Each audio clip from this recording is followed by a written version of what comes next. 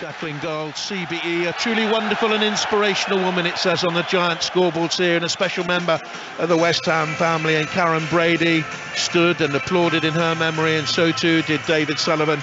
And there was an empty seat down in the director's box with a floral tribute lying on the claret and blue seat. And we're nearly ready for the off here then. It looks as if Southampton will be kicking from right to left in this first half, away from their travelling supporters who are up to our right-hand side. If you look at this mighty Olympic Stadium as a clock face there, we're around about 5:30, if you like, and they're up around about the 4 o'clock mark, away to our right-hand side. The Saints in white with a broad red band down the front, the stripe with the black shorts, get us off and underway then, kicking from right to left against West Ham United in their famous claret and blue, and both sides embroiled in this remarkable and so very concertinaed relegation race. Which way is it going to go, Glenn? That is the biggest question here on the afternoon.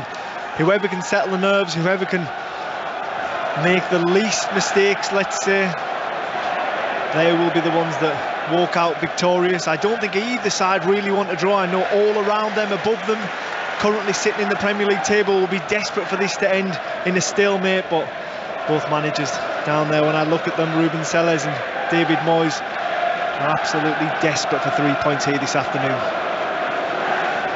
Should be cleared away at the back by Chileta Tsar. Free kick is given by today's referee to Southampton inside their own half and around about 5 yards outside their own penalty area for a little bit of a late barge.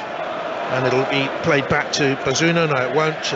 Duce Chileta Tsar playing on the left-hand side of the centre-back pairing with Bednarak to his right-hand side, plays it forward, and it's intercepted at the back for West Ham United in the right-back position by Thilo Kehrer. Has played a lot of football out there in his German career with PSG as well.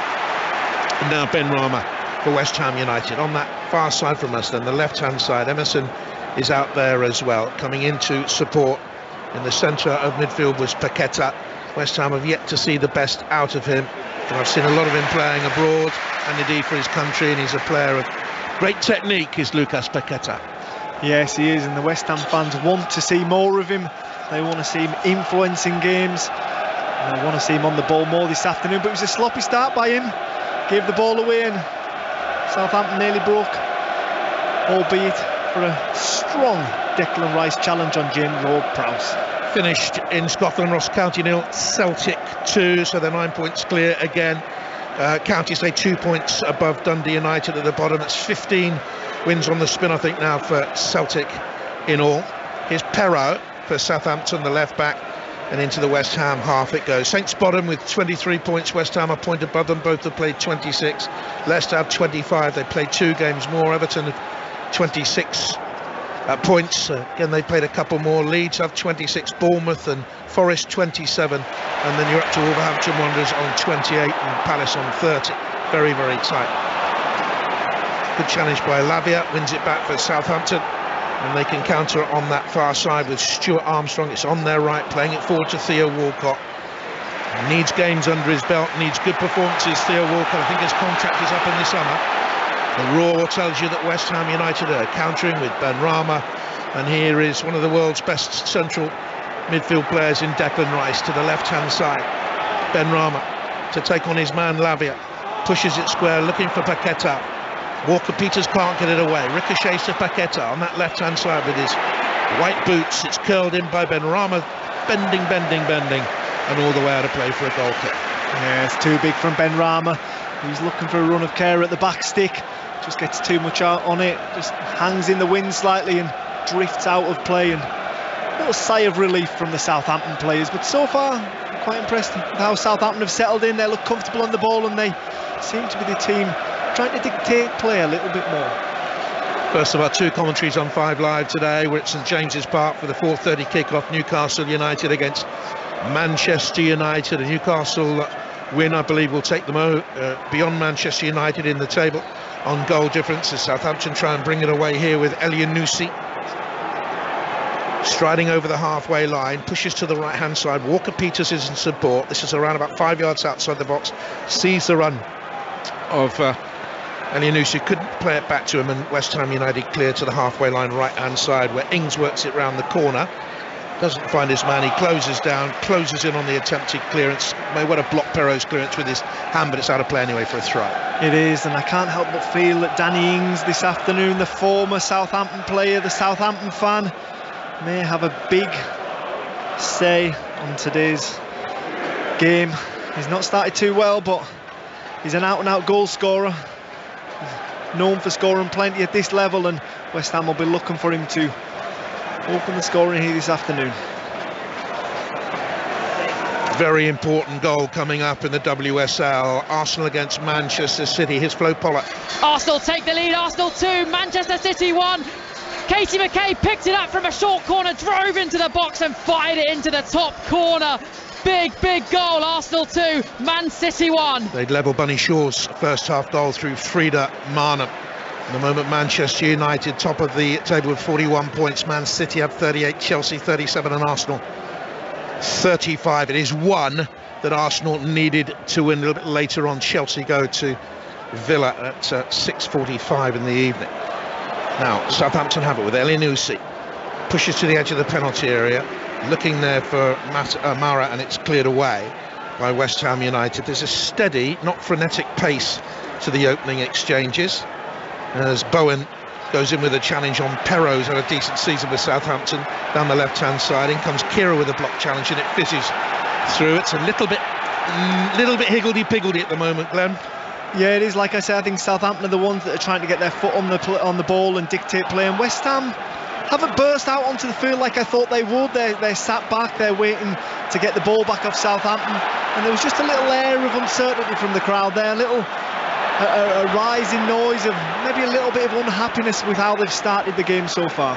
Yeah, there's a ball down the far side from us, that's the left by Soucek. It went out of play, it was tight to the line, Benrahma was over there, went out of play for a throw-in, and the West Ham United fans in the sunshine on the far side from us groaned, around about 15,000 of them with that. Tensions are running high here. There's all sorts of speculation about David Moyes' job. Does he have to win this to stay in a job? Very difficult for a manager and his players to deal with that sort of speculation. And Glenn, although they'll say it doesn't get through to the dressing room and the players, you'll know very well it does. Yes, it does get through. Regardless of the manager's situation, the players, they'll be hurt and they won't want to be in the situation they're in. Like we questioned one of the other teams around the relegation zone, and it is embarrassing, especially for a group like West Ham. Everyone says it, they're too good to be in this situation, but at the end of the day, the league doesn't lie. I must admit, in the last hour of the programme, we were talking to Rob Leadenoff, make me feel old. I remember commentating on Rob when he was starting his career at Charlton, and I've commentated on both of his boys playing as well, so here is Ward-Prowse now for Southampton, away towards that far side, it was Armstrong rather, away towards the far side, and there's a run up from the back by Walcott, right hand side of the penalty, tried to tuck it in, and it's picked up by Lucas Fabianski, back in the West Ham United goal for Areola. Will that make much of a difference for them? Probably familiarity, definitely experience. He's been in this position before. I think probably Zuma will be comfortable with him behind him, and I'm sure he'll be shouting a lot and organising his defence, maybe more so than Areola, but rightfully got his place back after injury. Lovely ball by Rice out to the right-hand touchline for Kira for West Ham United. And Ben Johnson has been playing on the right, but has lost confidence of late. Who played for the under-21s recently, and that'll do him well. And his relative Paul Parker actually is sitting around about 10 feet to our left-hand side. He was working for BBC Radio London. It's cleared away by the West Ham United goalkeeper. Fabianski's son comes out again. 0-0 on 5 Live from the BBC with 7 minutes played, and that's a free kick here as Soucek goes down. Now, he's a player that hasn't hit the heights of last season, really. Yes, that is true. Obviously a goal-scoring midfielder we've got used to in the Premier League, but can't help but feel as though he was almost overachieving with the amount of goals he was scoring with his late runs into the box, and this season it's just plateaued a little bit, and unfortunately for West Ham, they haven't been able to fill that void of the goals that he did score. Well, David Moyes could do with more. He's only got a couple. Declan Rice has got a couple. Paqueta's only got a couple. Benrahma 3. But here come West Ham down that left-hand side, pulled into the middle, looking for the run of Soucek. Cleared away. Emerson back into the box. It's not yet away. But it'll be a goal kick. None of the West Ham United attacking players could attack that ball because they would have been offside. Emerson being one. And through the middle for them, Danny Ings being the second. David Moyes looking on. It's a massive month for them, Glenn. 9 games in April. They've got the 2 Europa League games against the conference games against Ghent in there. They've got Arsenal at home. They've got, massive games up and coming. Yeah, there's one that I look at in that group of fixtures there, and it's Bournemouth away. It's another one of this afternoon's fixtures, a huge game against the relegation candidate, and one that if you don't win it, you can't afford to lose it. A little bit of momentum for Gary O'Neill's side. A little bit of momentum down there as well for Southampton of late. Leicester City look flat at the moment, but at this stage of the season, 1 win could change it all. And I think that shows if West Ham win today, they can jump 5 places. It's a fragile 5 places, but it looks much better than the current predicament they're in. Also made me smile when Rob Lee was talking about leaders for a relegation battle. I'll tell you that in a moment. Here's Walker-Peters for Southampton, far side, then 4 yards in from that right-hand touch, and long way away from us on that far side of the pitch. Lavia into Elyounoussi, coming in off the left-hand side for Southampton quite often. Now back to Perrault, attacking the West Ham United penalty just outside the box. Armstrong lays it wide. Walker-Peters had a little bit of room to get across it and then stumbled, lost his footing, and it's away for West Ham United. I think it was Benrahma all the way back there who cleared his lines. Yeah, it was well worked by Southampton. That got down the right-hand side, and I thought Walker-Peters was going to put it over first time. He decided no, he tried to chop back and just fumbled a little bit, and the chance had slipped away. Just to give you a sense of the commentary, the five-line commentary position here, if this was a cricket square and we were the facing batsman, should we hit a 6 out towards the far left-hand corner flag, it would be one of the most enormous 6s you'd have ever seen in cricket. If you had a golf shot, what is that? It would be more like a 12, would it not? That's a good 5-iron, isn't it? Away towards that far corner flag. It's a driver. It depends how good you are, I suppose. Sometimes I can make the women's tee, but you have to actually, don't you, if you've got a code of golf, otherwise it gets very embarrassing. Now here's Ward-Prowse for Walker-Peters on that right-hand side. Golfers will know what I mean. Now Armstrong down the right for Southampton. Again, a dangerous run taking on Emerson. And they need to double up on him, and they do. And it was Paqueta back there. And West Ham United clear. Little step over by Ings, nearly brings the ball back to Paqueta. Now when Rob was talking about characters to lead you away from a relegation area, Bazunu will get it away here for Southampton. West Ham United had it when they were ever in problems. They had a player who go through a mud bath at Upton Park and come away with mud and blood dripping from his beard, by the name of Billy Bonds, one of the great characters to drive you on in the game of football. Do those sort of characters exist these days? You'll all have your views on that. Do you know what, though, while you were just filling us in on Billy Bonds there, Southampton played a pass back to Gavin Bazunu. Broken off, Glenn, because they had a promising attack again with Walcott. No end product. Yes, they did, but Southampton passed it back to the goalkeeper, and Danny Ings made a 30-yard run, and it just lifted the crowd, just showing that desire to fight for your team, to close down. Even the fans fed off just something small like that, and sometimes it takes that just to lift the stadium. A big tackle, a good cross, closing down as a group, lifts the whole place. It would be remiss of me not to mention the other WSL game, by the way. Everton 1, Tottenham 1 at the moment. Everton led through Sorensen, Sumanen levelling it up for Tottenham. Those goals in the first half. There's 5 minutes gone in the second in that game. Again, the Saints look dangerous here. Armstrong with the run to the edge of the penalty area, stopped absolutely dead by a Declan Rice block challenge to get it away. West Ham fans are getting edgy. Listen to them, Glenn. They're getting very edgy already. Yeah, they are, and that'll feed onto the pitch to the players. Both sets of players, may I add. It'll feed to the West Ham players, but it'll also feed to the Southampton players, and they will know through that noise that they're doing something right. To throw for Southampton on the right-hand side. They have picked up good results of late. The draw at Manchester United, the win at Chelsea, but then they were beaten at Leeds, lost at home to Grimsby in the FA Cup. I commentated on that game, and They were shocking. Grimsby played very well and very conservative, came out and got the 2 penalties, but Southampton were poor. Rice's pass for West Ham United on a slight angle to Kira, 2 yards in from the right-hand touch on a 5 live 0-0. Draws the pass back then to Kurt Zouma. He went to launch it out the right-hand side. It was blocked by Walcott, throw in Southampton. I think a reflection of the first 15 minutes when I look at both teams, there just seems to be a little bit more sharpness and energy from Southampton. West Ham, even though they've had a good break, just look a little leggy. And Southampton certainly looked the more confident side, more cohesive side. Here's Aguerd. His fitness is going to be absolutely massive for West Ham United. Good defender. We saw that in the World Cup, of course, with Morocco. And it's a West Ham United throw, despite the protests of Stuart Armstrong, who has only started now 4 of their last 17 games. Competent player, Scottish international, played in the recent game against Cyprus. What a win that was for Scotland against Spain. Huge win. Now here's Fabianski. Just draws it away to Kurt Zouma, French international in his day, and back by Kira to his goalkeeper. Starting today for West Ham United, involved in those internationals, Aguerd and Emerson, Rice, Soucek, Paquetá. Tira Kera was involved with Germany. For Southampton, Lavia starting today, played in the international, so did Bednarak, Bazunu, Armstrong and Elianusi.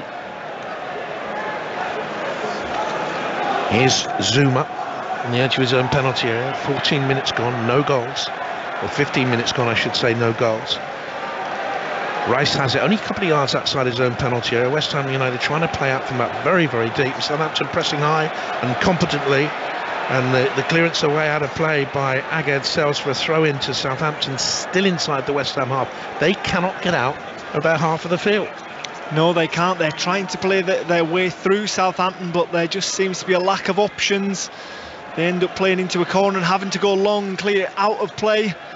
And there's arms flailing in the air, and there just seems to be a lack of communication between the West Ham ranks. Walker Peters on the right-hand side for Southampton. Tucked back by Armstrong. Then Walcott draws the ball back, almost central midfield. Ward-Prowse, but they're still well inside the West Ham United half at 0-0. Walker Peters crossing them. Walcott spins and shoots, and wide it goes.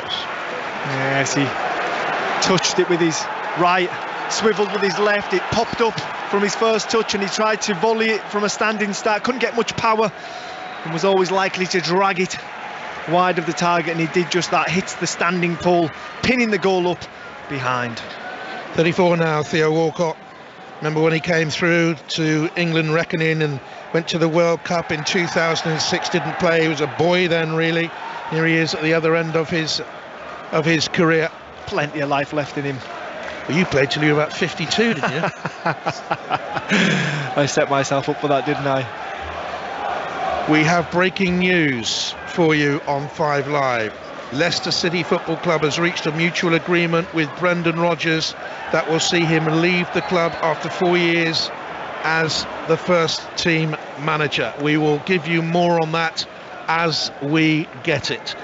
Leicester City beaten at Crystal Palace yesterday and into the bottom 3 they go. Don't forget, you'll hear all the reaction to this game on the Football Daily podcast via BBC Sounds. While you're there, check out 5 Live Boxing with Steve Bunce. Get all the reaction to Anthony Joshua's fight from yesterday evening. Walker Peters now for Southampton down the right-hand side. It's everything here is in the West Ham half. Yes, it is. Like we said, Southampton have started the better of the two. They settled into the game in the opening 20 minutes. They've been far superior to West Ham, who have just had a lack of intensity. I mean, when you've got a game in these circumstances in front of your own fans, the very least you can do is burst onto the field with energy and get people off their seats, and they've done the exact opposite. I'll wait confirmation on that breaking news for you, but if it is indeed so, Glenn, what's your reaction to that? Well, listen, it's never nice to see a manager lose their job. Whenever someone's at the helm of a football club, they always try their very best, and they've had some good moments under Brendan Rodgers, and I just can't help but feel that the World Cup break came at the wrong time for Leicester City. And other factors haven't helped. The global downturn in economy hit the owners of the club. The funding for new players has dried up. He's had to get on with what he's been given. It hasn't been easy for him. But that seems as if yesterday dropping into the bottom three has cost Brendan Rodgers his job. That is now up on Twitter, I see, and has been confirmed, I believe. Now, West Ham United have a throw. Don't get excited about this because they are still 25 yards from their own dead ball line, and I don't think they've been 60 yards from their own dead ball line in the entire game so far with any sort of cohesion or any sort of threat, really. It comes bouncing back. They cannot get it up. They can't hold the ball up. It's away by Emerson in sort of can-can fashion. Paqueta tries to bring it down, and Bowen is smothered in a challenge. Rather cumbersome challenge it was as well by Ward-Prowse in there. So it's a free kick for West Ham. Professional foul, no? Yeah. Stop and attack. That's the one thing that I think Southampton need to be aware of in this first half when they're so dominant in possession, is just getting caught cold on the back foot on a counter-attack with the West Ham players they've got in attack. They can certainly hurt you. They link 2 or 3 passes together in Benrahma, Paqueta and Bowen, and then Ings at the head of that sort of diamond. If you let them get into a flow, it could be devastating. 0-0, 19 minutes gone at the London Stadium. Ward-Prowse, another sort of inspirational leader, not old school. It's his 400th game for Southampton, and he's such a fine footballer. Southampton through and through, but of course from Portsmouth originally, deadly rivals down the coast. That's where he comes from, I think. Now Walcott, but Southampton holds it up in support. It's Armstrong hugging that line, making the pitch big. Back to Walcott, trying to wriggle his way through, ran into Agad, and here's Declan Rice picking it up. On the edge of his own penalty area, moves out towards the right-hand side, feeds Ings. There's a foul on him, and once again West Ham's attempt to get any sort of pattern together is stopped by a Southampton free kick. And that seems to be part of the play that Ruben Sellers, the manager, has highlighted. Stop any quick attacks. But so far, when I look at the structure of both both teams, should I say, West Ham don't seem to be on the same page, and Southampton just the same have all the right distances between each other. They seem to be fluid in what they're doing and the understanding of what they're trying to do, and so far it's working. And Manchester City up next, Southampton. We'll be doing that game for Match of the Day next weekend, and then it's Crystal Palace at home. Big 6 points in the relegation battle. They've got Bournemouth at home yet to come. They've got Forest away. Of the teams around them in the table, here's Lavia now for them, for Southampton. Chunky midfielder with his red boots, and he finds Ward-Prowse and away towards this left-hand side, and it's poked forward then for Southampton, and back again to Ward-Prowse. And now Roman Lavia again to the edge of the penalty area, and Lucy trying to trick his way through a sort of leftish midfield position, but he is playing very narrow at times, and when he does so Mara comes out further to the left. West Ham will bypass. Listen to this, because they can't get out of their half. Listen to the boos. They just want their team to go forward, don't they? That's where the frustration lies. When they do get their foot in the ball, they look up and they turn back out, go backwards, and this West Ham faithful don't like it one little bit. Now they've got a chance now. So check to the Ings to the left-hand side. Once the ball played back to him, it's overpaced, and out comes Gavin Bazunu to gather on the edge of the Southampton penalty area, right-hand side. Rolls it into Chileta Tsar, and on it goes then to Romain Perraud, the French fullback.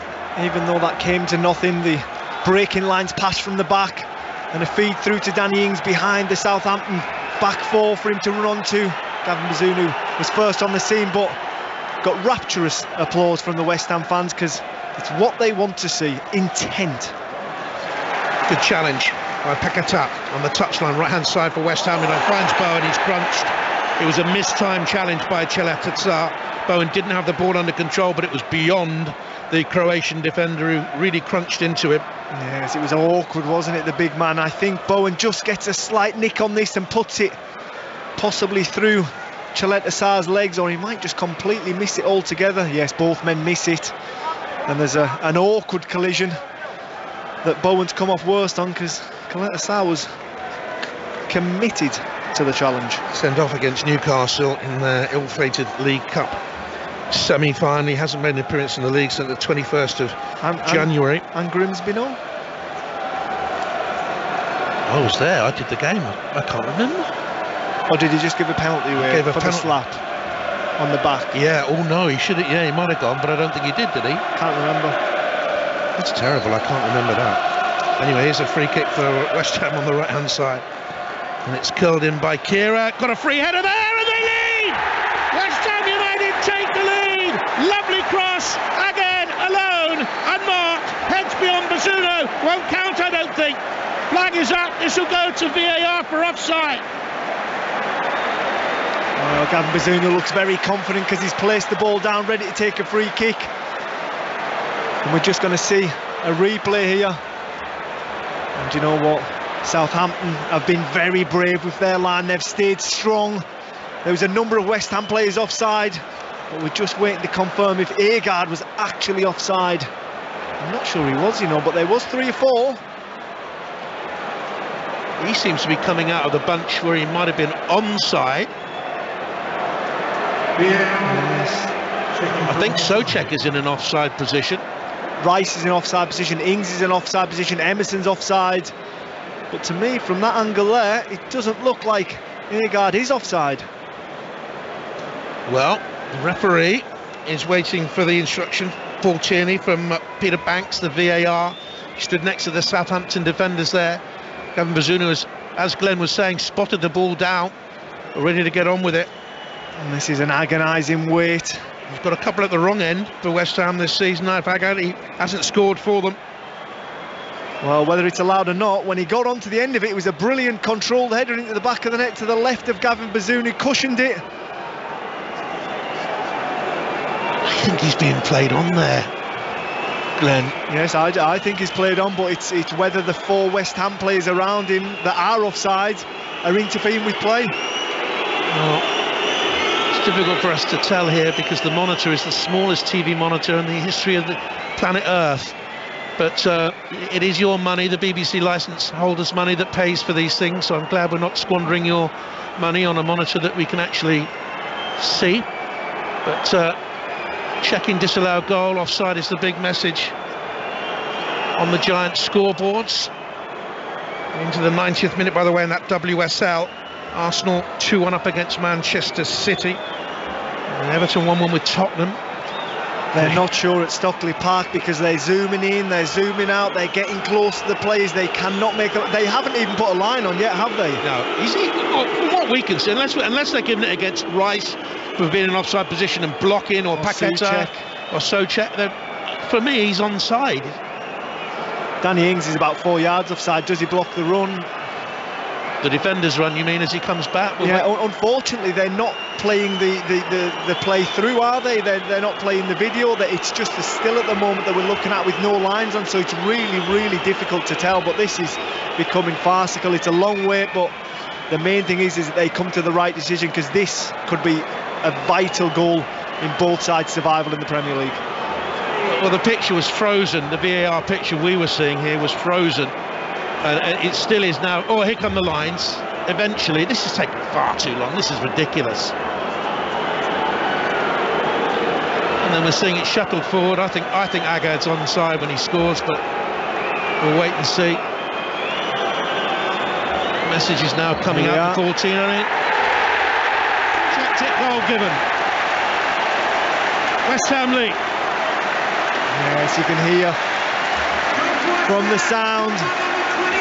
That West Ham goal has been given, and it's Agard, and they have another mini little celebration in front of their fans away to the right hand side of us, whilst the Southampton players are in a circle. I don't know whether they're composing themselves or what, but going back to the instance, it's quite a while ago now. Agard gets up really well. He's about 14 yards out, and he just feels it back across Gavin Bazunu into the goal.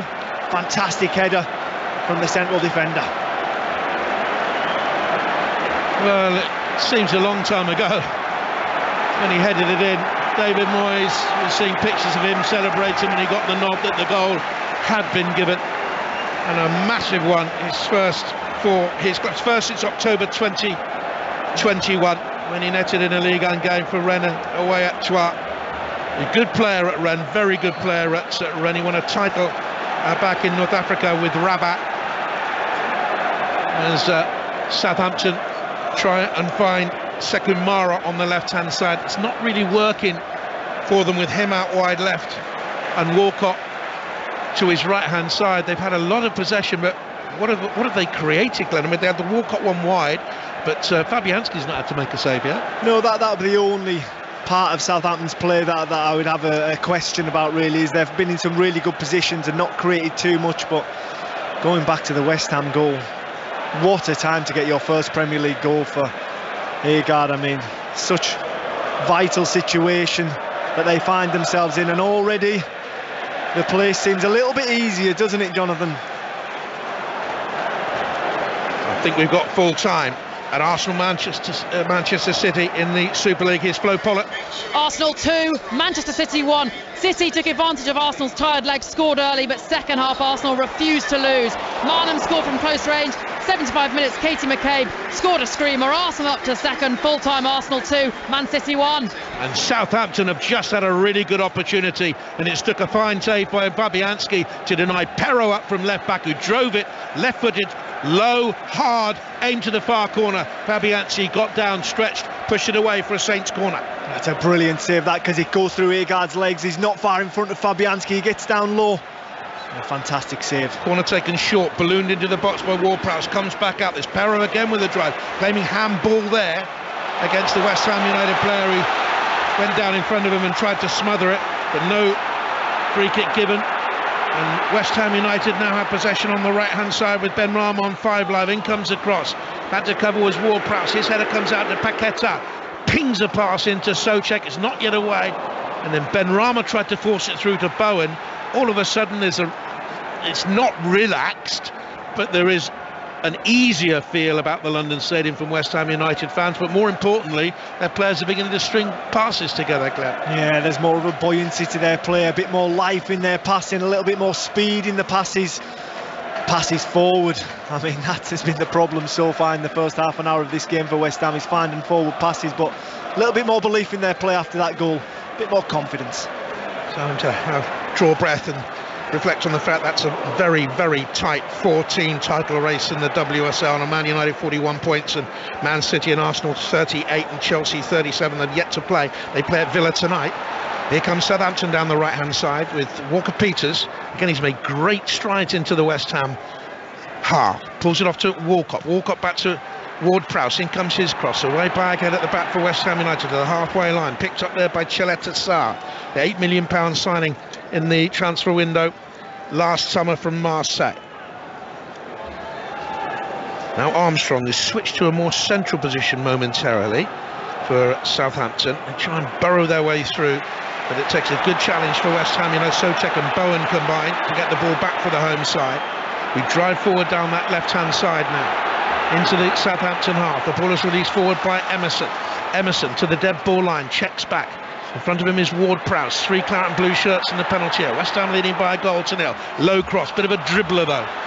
No pace or power on the cross, and collected by Gavin Bazunu. Yeah, it was. He just needed a West Ham player to be attacking that front post with some intent. But unfortunately, it took so long to get the ball in. I think they thought he was going to recycle the ball around the edge of the 18-yard box. He doesn't. He drops his shoulder, puts the ball in. No one reacts. We will keep you up to date, by the way, as the afternoon unfolds at Wembley. Bolton Wanderers against Plymouth Argyle in the Papa John's Trophy final. 38,000 up from the West Country to see that. They beat Bolton at home 2-0 in the league. It was 0-0 away. Above them, a couple of places above them, aren't they, in the league on table? 3 places, I think it is, above them. That's a proud day.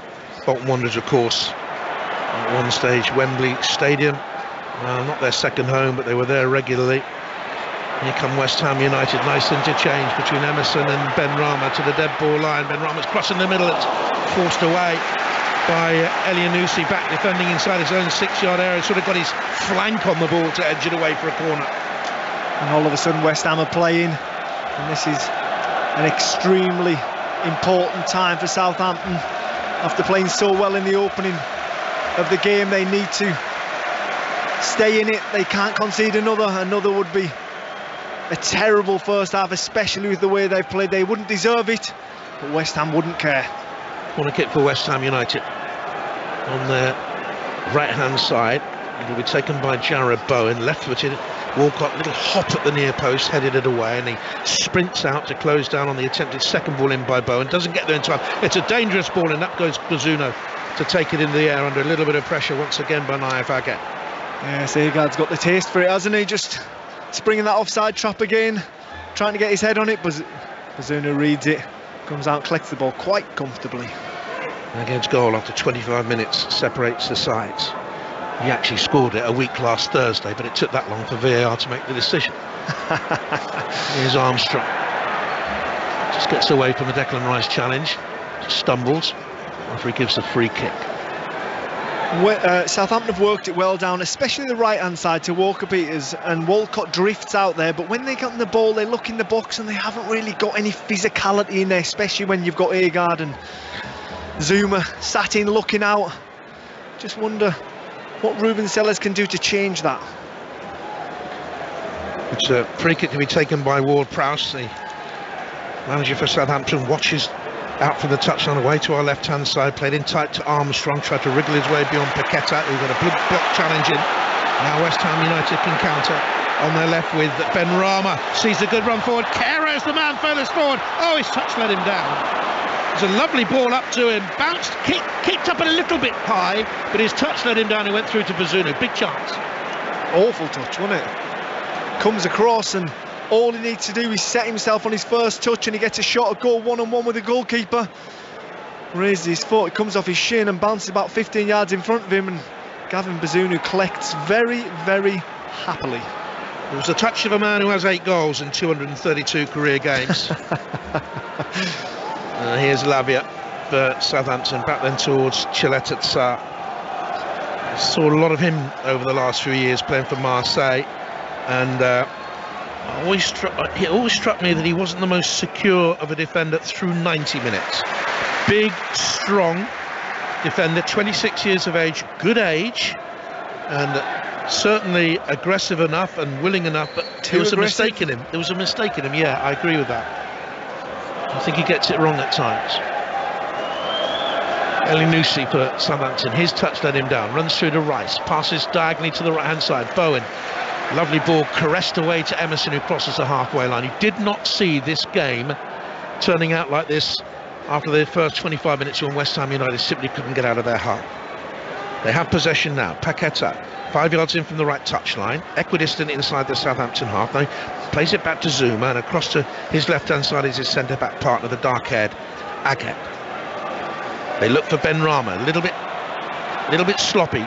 Didn't anticipate the ball coming on. He was dispossessed, but as Southampton play it forward, Sekumara, his touch is all over the place. He looks to me as if he's absolutely devoid of confidence. He's only 20 years of age. Yeah, he does. He's not the biggest physically. He was in a really good position there. Just lifts his foot to control the ball. Unfortunate for the young man, it runs right under it, but if he did get a touch on it, it'd have been one-on-one with Zuma, and he'd have asked questions of him, because I know he likes to get shots off. Bowen, West Ham United attacking now on 5 Live. They lead 1-0. It's Kera who's bundled his way into the box with a couple of lucky bounces. In comes a shot from Ben Rama, curling, arcing, dipping, but over. Yes, Kera bundled his way through towards the the Southampton 18-yard box. He spots Ben Rama on the edge of the area, rolls a lovely weighted pass that the Ben Rama can meet his first time. Tries to put a bit too much dip and swerve on it, looking for that top corner, and it just sails over the top of Bazunu's goal. Results so far for you in the Scottish Premiership: Ross County 0, Celtic 2. Celtic then restoring their 9-point gap at the top of the table. And in the WSL, Arsenal beat Manchester City 2-1, goes second. Everton 1-1 with Spurs with about 18 minutes to go in that game. 1-0 to West Ham United here in the Premier League, with Walker-Peters right full-back then for Southampton, into Walker, coming away from the goal, fizzed it in to Mara. It came at him at an awkward height and at a fizzy sort of pace, but his touch once again lacked any sort of confidence or composure. This is a man who came from Bordeaux. He played 36 games at Bordeaux in 5 years, was a PSG academy boy, didn't make it there. He looks at the moment as if this is too big a thing for him.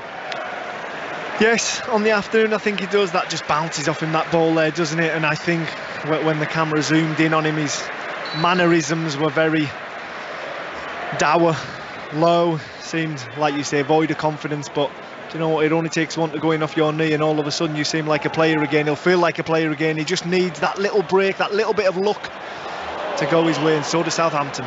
Player brought for the future with his potential is Sekou Mara. They have brought in several players. They sort of changed their policy, Southampton, bringing in youngsters like Lavia, who's 19 years of age. They put him in from Manchester City for 10 million. A fair few players came from Manchester City last summer. Gavin Bazunu, for example, the goalkeeper.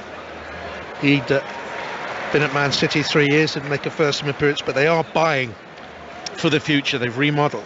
Yeah, you can't help but feel if they can stay in the Premier League this year, this group will grow, and the only way is up for them because there is a lot of talent in it.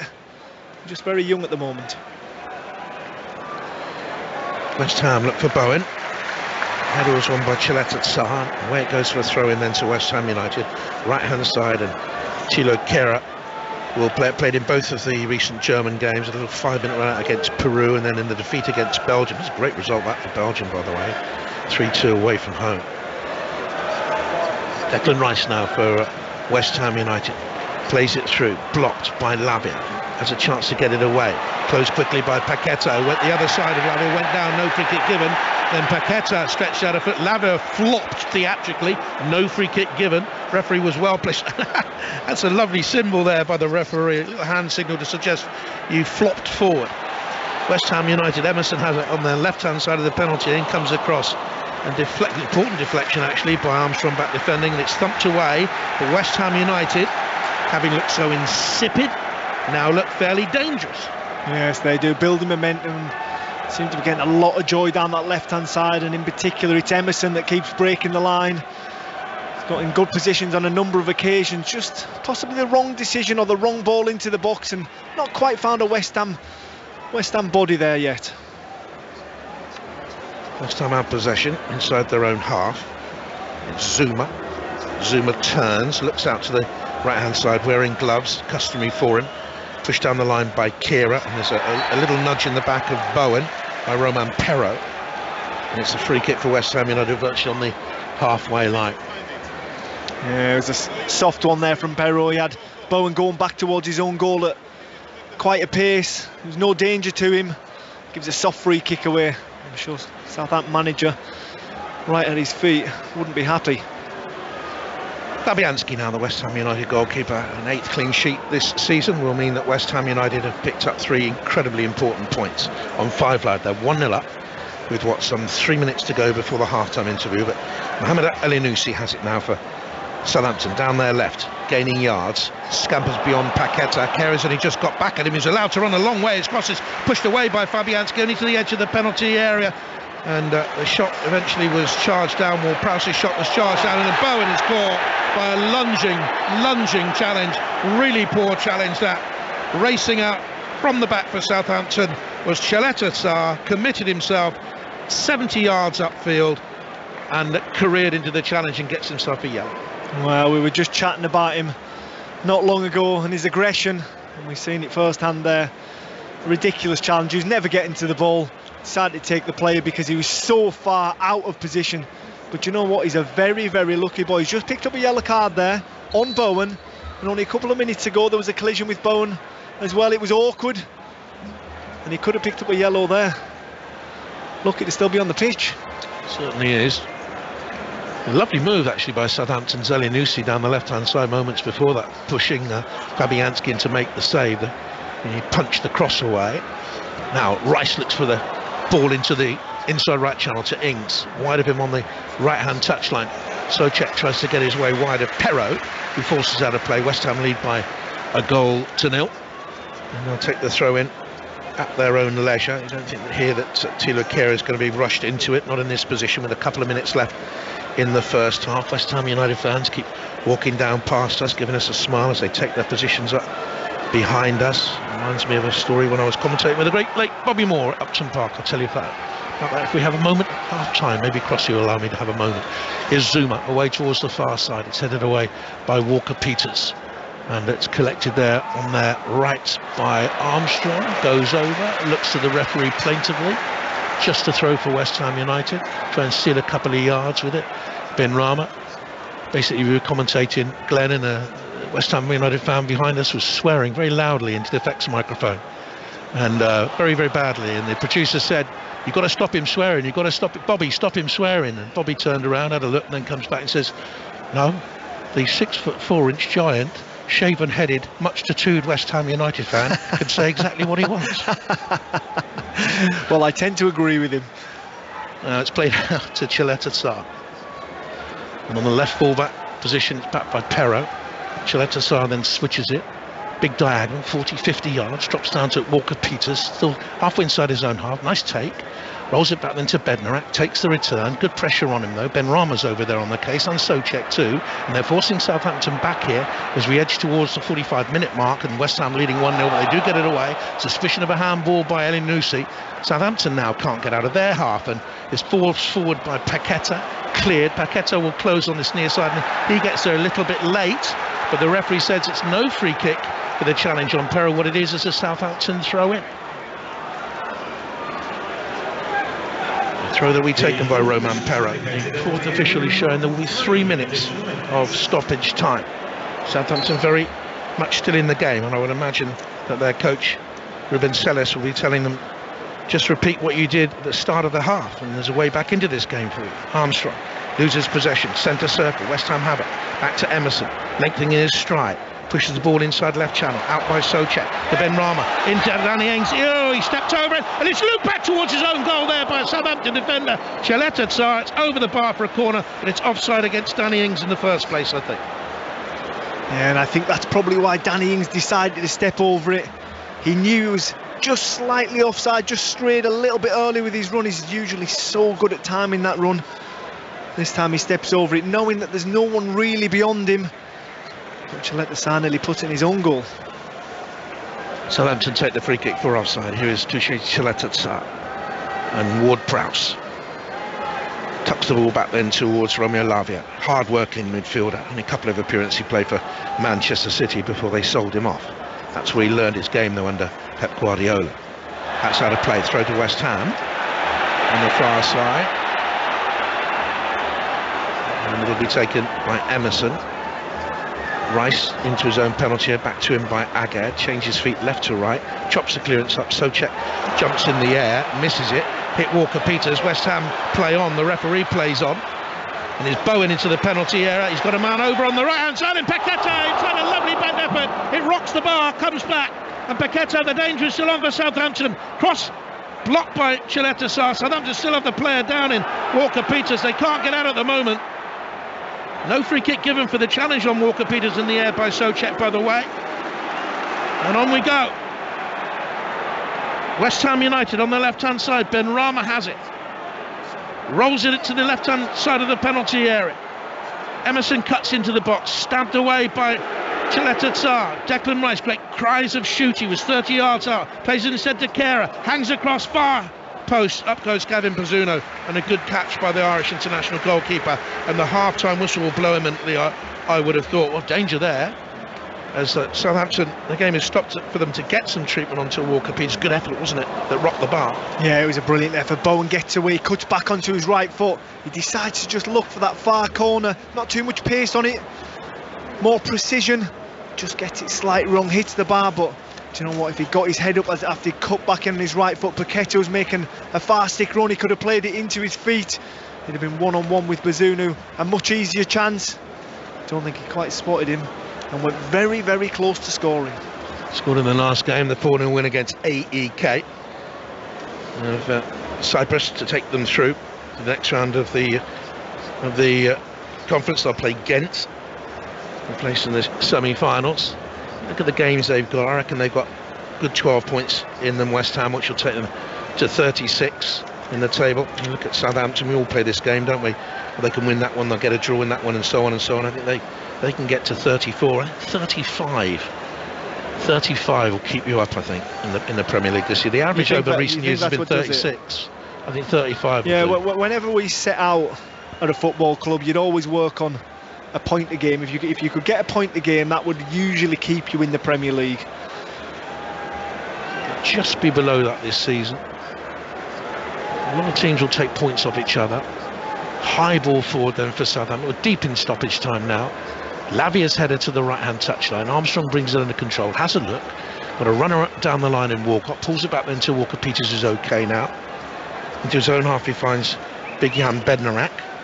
Bednarak, the Polish international, just dwells on the ball. There's no movement up front for them at all. They trail 1-0. Back again it comes then to Jan Bednarak. They both in Poland's recent game. Both of Poland's recent games. Now he finds Mara. Back to Shaleta Tsar, and there's the half-time whistle. West Ham United 1 to the good. Took a while before it was confirmed, but Aguer's goal gives them that 1-0 lead left. Yes, it does, and in all fairness, it was against the run of play, because Southampton started this game much better. They were on the front foot, they were controlling and dictating the play, didn't really create too much. Off the back of that, Southampton get a free kick. Aguer gets his head on it, and all of a sudden it's 1-0. The mood's lifted around the Olympic Stadium, and from that point on, West Ham look to stretch that lead, hitting the bar. But it goes in 1-0 at half-time. Southampton look like a team at the moment that have scored, I think it's just 6 goals in their last 6 games in all. They're shot shy, and they're 1-0 down at the break, Steve. Glenn, before we talk about the goal itself, the timing was absolutely huge, because the two of you made the point in commentary. You know, after, 25 minutes, it was already starting to sound a little bit toxic from the home fans before the goal went in. Yeah, I think that's probably a bit harsh, the word toxic, but there was groans of unhappiness, definitely, and it was only going to get worse and worse. They were trying to play through, they couldn't find the passes, they were having to go long. Southampton's game plan was working exceptionally well. They just couldn't really create anything. They got a lot of good good areas, but couldn't quite work something of anything to have a shot on goal or question Fabianski. But yeah, like you say, the timing of the goal was imperative. I mean, it was a ball into the box. Aguer gets his head on it. It was a brilliant header. Had to wait a long time. There was a lot of anxiety around the Olympic Stadium, but once that goal was given, it was a different game of football. Jonathan, as you well know, one of the great features of the BBC Sounds app is that you can rewind the live commentary, and if you were to do that today, as I did, you would find a 3.5-minute gap between the ball hitting the back of the net and the goal being given, which, given the still that we were all looking at, is an awful long time. Well, it was, and when we realised that it had been given for offside, although the linesman, when he flagged, didn't drop it, he should lower the flag so that it's sort of half-mast, Steve. That denotes that there's an offside in the middle of the goal.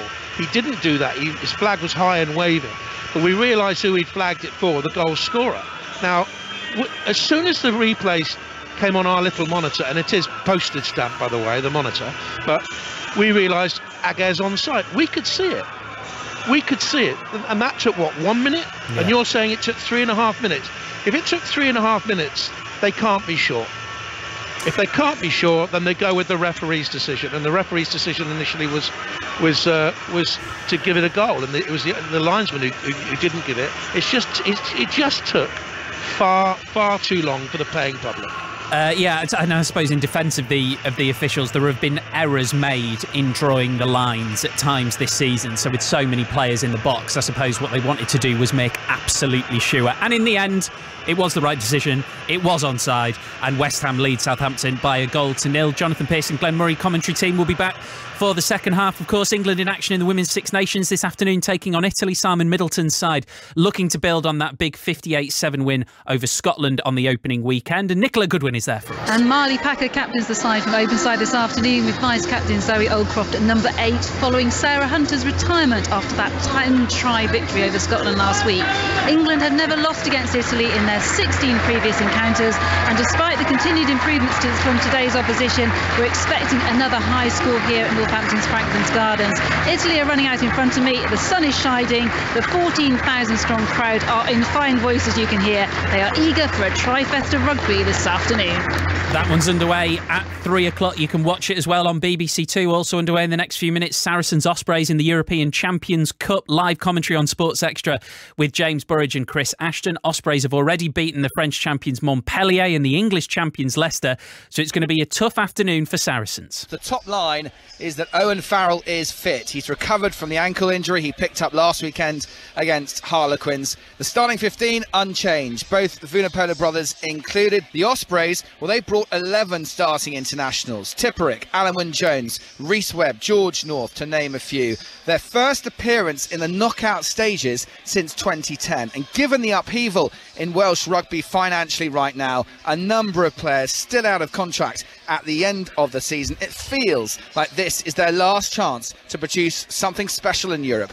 James Burridge will bring you commentary on Sports Extra. The other game in the competition's gone to extra time. It's currently Exeter Chiefs 26, Montpellier 26. There's one match in Super League about to get underway this afternoon as well. It's Huddersfield at Salford. That's where we find correspondent Dave Woods. Yeah, Salford 3 wins from 6 this season, capable of beating anyone on the day, and they are electrifying to watch at times, but unlucky losers at Wigan last week. Huddersfield come here on the back of 2 narrow defeats against Saints and Wigan. You'd expect them to be involved in the playoff race at the end of the year, so this could be very tight and very entertaining today. Dave, thank you very much. Elsewhere today in the WSL, massive result at the top of the table. Arsenal beat Manchester City by 2-1. It's currently Everton 1, Tottenham 1. That game is in its closing stages. Later, West Ham play Liverpool at 5 o'clock. Chelsea face Aston Villa. There's full commentary of that game from 6 p.m. on 5 Sports Extra. On Brendan Rodgers, who has left Leicester City this afternoon, a statement here from the chairman, Ayawat Srivannaprabha, says the achievements of the team under Brendan's management speak for themselves. We've experienced some of football's finest moments under his guidance. We will always be grateful. However, performances and results have been below our shared expectations. Regrettably, the desired improvement has not been forthcoming. With 10 games of the season remaining, the board is compelled to take alternative action to protect our Premier League status. So I know people use the phrase, mutual consent, but Brendan Rodgers has clearly been sacked as manager of Leicester City. We'll have more on that, and we'll be at St James's Park for the first time as well, ahead of Newcastle, Manchester United. Full commentary of that at 4:30. All of that to come after the news with Carl Hartley. Listen on BBC Sounds. This is BBC Radio 5 Live. Thanks, Steve. The Home Secretary, Suella Braverman, has rejected suggestions that Brexit is to blame for long delays at the port of Dover. Labour is accusing the government of failing to plan for more paperwork checks, as some coaches that arrived yesterday were still there this morning.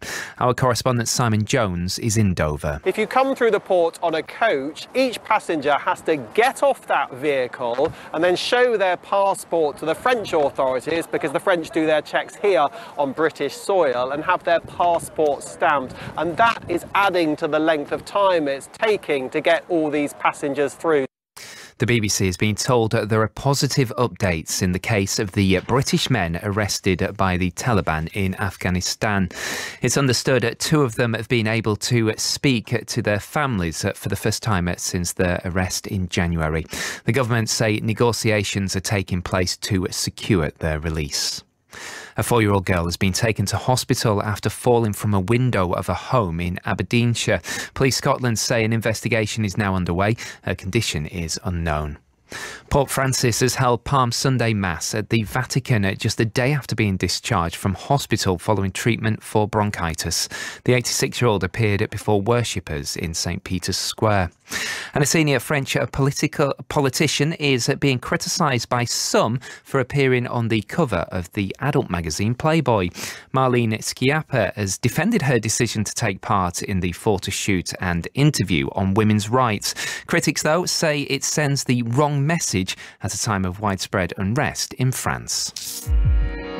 Why is it called a smart speaker? Because it's smart. You ask it to do something and it'll be done. Just say, smart speaker, ask BBC Sounds to play your favourite music mix.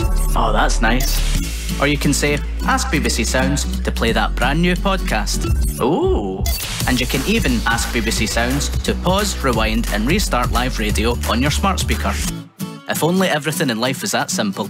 For music, radio and podcasts, on most smart speakers, just say, smart speaker, ask BBC Sounds. 5 Live's Premier League Sunday with Steve Crossman. West Ham 1, Southampton 0. Second half commentary underway in the next minute. Bolton, Plymouth at Wembley in the final of the Papa John's Trophy. Henry Moran. Good afternoon, Steve. A special day for both of these promotion-chasing League One clubs. They play in front of over 70,000 here at Wembley. 100 years ago, Bolton won the first FA Cup final to be held at the old Wembley. This is their 14th visit. Keep an eye out for Dion Charles up front. His leading scorer bagged a couple for Northern Ireland in the recent international break. Plymouth have brought over 38,000 here for what's just their third visit. This will be the biggest crowd they've ever played in front of. It is raucous here, to put it mildly. Can't wait for this one. Cracking atmosphere on a sunny afternoon in the capital. Sounds absolutely fantastic there, and it will sound brilliant as well at St James's Park at 4:30. Huge game in the Premier League. Newcastle United against Manchester United. That's where we find correspondent John Murray and Chris Waddle, and we will come on to that, John. Yes, it's all quiet. It's all quiet here at the moment, but everyone who is here is talking about Leicester City. Of course, not about Newcastle United or Manchester United just at the moment. Is it difficult to see it as a shock, despite all the achievements that I rattled through before? It feels like it's been a long time coming, in all honesty, and obviously there were difficulties. There have been difficulties all the way through the course of this season, whether it's been financial or whether it's been with injuries. And remember very early in the season there was the whole business over Fofana, and so there was some ill feeling there around the place right at the start of the season. And looking back on it now, it feels like in some ways that kind of set the tone for what was to come. I remember very clearly there Brendan Rodgers saying that the money side was a real problem for Leicester City. They were having to balance their books at the time, and of course results haven't been what they would have wanted. I mean, they've had some great times under him. They will remember him when time passes by. They will remember him so fondly for that FA Cup final victory, and also what he did in his early days. 2 high finishes, 5th place finishes in the Premier League, but particularly that day at Wembley, winning the FA Cup for the first time, the only time in the club's history. Great days that they had under Chris Waddle, but they're in the situation that they're in, and unfortunately you can't put that sentimentality into a decision, I imagine. No, I think you've got to look at as clubs can't afford to go to the Premier League. A lot of clubs will come up budget for the first season and think, but nobody would dream of Leicester going down, let's be perfectly honest, about the teams in the league. You look at the league table this year and you wouldn't have put Leicester near that bottom 3-4, so it's a surprise to me. As John said, he's had problems. I think key players have left as well. Albright and experience in the change room. Definitely Schmeichel, massive loss. Your goalkeeper, captain. He's been there for years. When he went to Nice, that was a very strange move when I looked and saw that. And as John said, they've had financial difficulties in transfer markets. He's brought players in. Whether the standard of what they're used to, I don't think they are. But I think Brendan Rodgers has done a very good job with the players he's had to work with and what he's been available to say. I think he's done a very good job, and I'm surprised, to be honest, they got rid. But how many teams have pressed the panic button this season, and there's a lot of them. They cannot afford to drop out of this league. Yeah, we're just having a look, Steve. I think it's 11 now. So over half of the teams in the Premier League have sacked their managers this season. And every team, John, from Bournemouth down, apart from West Ham in the Premier League table at the moment. That's right, yes. And I think you look at the games that Leicester have got left, and I was actually wondering this week, have we reached the cut-off point where now clubs will actually stick with what they've got? But clearly the answer to that is no, and a large part of that is the fact that it doesn't matter which fixture list you look at of whatever team it is down there in that part of the table, it's absolutely jam-packed full of games that you would call must win. And that's the case for Leicester, is the same as it is for everyone else. Aston Villa at home on Tuesday night, then Bournemouth at home on Saturday are their next 2. A year ago, Newcastle weren't a million miles away from these kind of conversations, but times have very much changed, John Murray, and this is a huge game for them, of course it is, and for Manchester United. Yes, it is, and they've steadied things, Newcastle, since that run of 3 defeats in a row, which of course included the Carabao Cup final just 35 days ago when Manchester United beat them there. But they've won their last 2 matches against Wolves and Nottingham Forest, and the result of that, plus Manchester United dropping points, is that today, when Casemiro, who is suspended again and was so important in the Cup final, if Newcastle United win this, they go above Manchester United and Tottenham in the Premier League table. And such is the importance of Casemiro, Chris Waddle, that even in that League Cup final that Manchester United really won won comfortably. You know, his absence, is that above all others in terms of the absence of one player and the impact it can have on them? No, I think he makes Man United, it balances the team well. You know, he screens the centre halves, he can come and play in midfield, he joins in, he keeps the ball moving. Listen, he's been playing at Real Madrid for years. He's a very, very top professional footballer, and he will be a miss. But on the other side of it, McTominay say if he plays, well, he's banging form. You know, he's scoring goals for Scotland. He'll be full of confidence. And I've always said with players, you know, when you train with good players, learn from them. And if you don't, there's something wrong with you. Now, McTominay, yes, he's been at Man United a long time. He's seen and played with some great Man United players, but he should be looking at Casemiro in training and reading what he does and trying to think, you know, and asking questions about things. And this is how you learn. You know, it's not about coaches all the time. Sometimes you learn from other players. So, you know, McTominay come today should be full of confidence, and they'll be thinking, well, we might miss Casemiro, obviously, but not as much as you think. John, Chris, thank you very much for the time being. A 94th minute goal for Everton, who've beaten Tottenham by 2-1 in the WSL. Second half is about to get underway at the London Stadium, but we've had a goal at Wembley, Henry. Just 4 minutes gone. Bolton Wanderers have the lead. Cross to the back post from the corner. Kyle Dempsey rising highest to nod it home. Back across goal. It's Bolton 1, Plymouth 0. West Ham players just beginning to emerge from the tunnel there. Manager David Moyes has been under pressure, of course, throughout this season. Southampton couldn't capitalise on the unease at the London Stadium in the early stages. This is a huge 45 minutes in both of their Premier League seasons. Glenn Murray is with Jonathan Pearce. Thanks very much, Steve. Out come West Ham United then. Southampton's players were out around about 90 seconds ago, waiting for West Ham to emerge. Can't see any signs of a half-time substitution, just musing over whether or not the former Southampton manager Ralph Hasenhüttl would now come into the reckoning to replace Brendan Rodgers, or whether Rafa Benitez would, because he's been linked with West Ham United, and so the machinations will turn between now and the end of the season. But Brendan Rodgers, that's the big news this afternoon in the world of Premier League football, has departed Leicester City. West Ham United kick us off and underway. The bubbles blown by the big machines down on pitch side are just filtering away through the rather warm spring air. I'm warm anyway. Glenn Murray's just raised eyebrows. Lovely blue skies overhead, and with the white clouds, and it's going to be Southampton kicking from left to right in this second half then, who need to come back from this goal down. West Ham with Fabianski in goal, then Kira Zuma, Aged and Emerson, the back four. Aged's header separating the sides. Soucek and Rice in midfield. Bowen, Paqueta and Benrahma, the supporting forwards behind Danny Ings. The Saints, Gavin Bazzuno in goal. Then you've got Walker-Peters, Bednarak, Chaleta Tsar, cautioned in the first half, and Perrault had a good attempt. Lavia and Ward-Prowse holding in midfield. And then you've got Armstrong wide on the right. Elyounoussi wide-ish on the left, though he has cut in up several times, going narrow, allowing Perrault to come forward, and then Walcott and Mara the front two. Do we see enough in that first half, Southampton, for you, Glenn, to suggest they can come back into this? Well, in terms of possession and intent, yes, but as far as shots on target go, they only asked one question of Fabianski, and that was Perrault from a cross shot, and it was a really good save, but they need more. They look a little bit blunt in attack, and can't help but that they've missed main goal scorer Che Adams this afternoon. Everton have beaten Tottenham in the WSL, by the way. Aggie Beaver-Jones got the winning goal. 1-2-1. That was 4 minutes into stoppage time. Here's Carl Walker-Peters for Southampton into the heart of midfield. Lavia, who's been busy in there, but a lot of his passes have gone square out wide to the fullback if he's on, and he tried to find Walker-Peters there again. Strong challenge on the England international, and he'll take the throw in. The former Tottenham player who's missed games this season, was out for a month early in 2023 with a hamstring, had that injury from October through to Christmas as well. Armstrong down the line. Walcott was there, wouldn't come through to him though. Now Rice intercepts for West Ham. Very, very tight, try to find Benrahma, and the ball rolls out of play for a throw in to Southampton.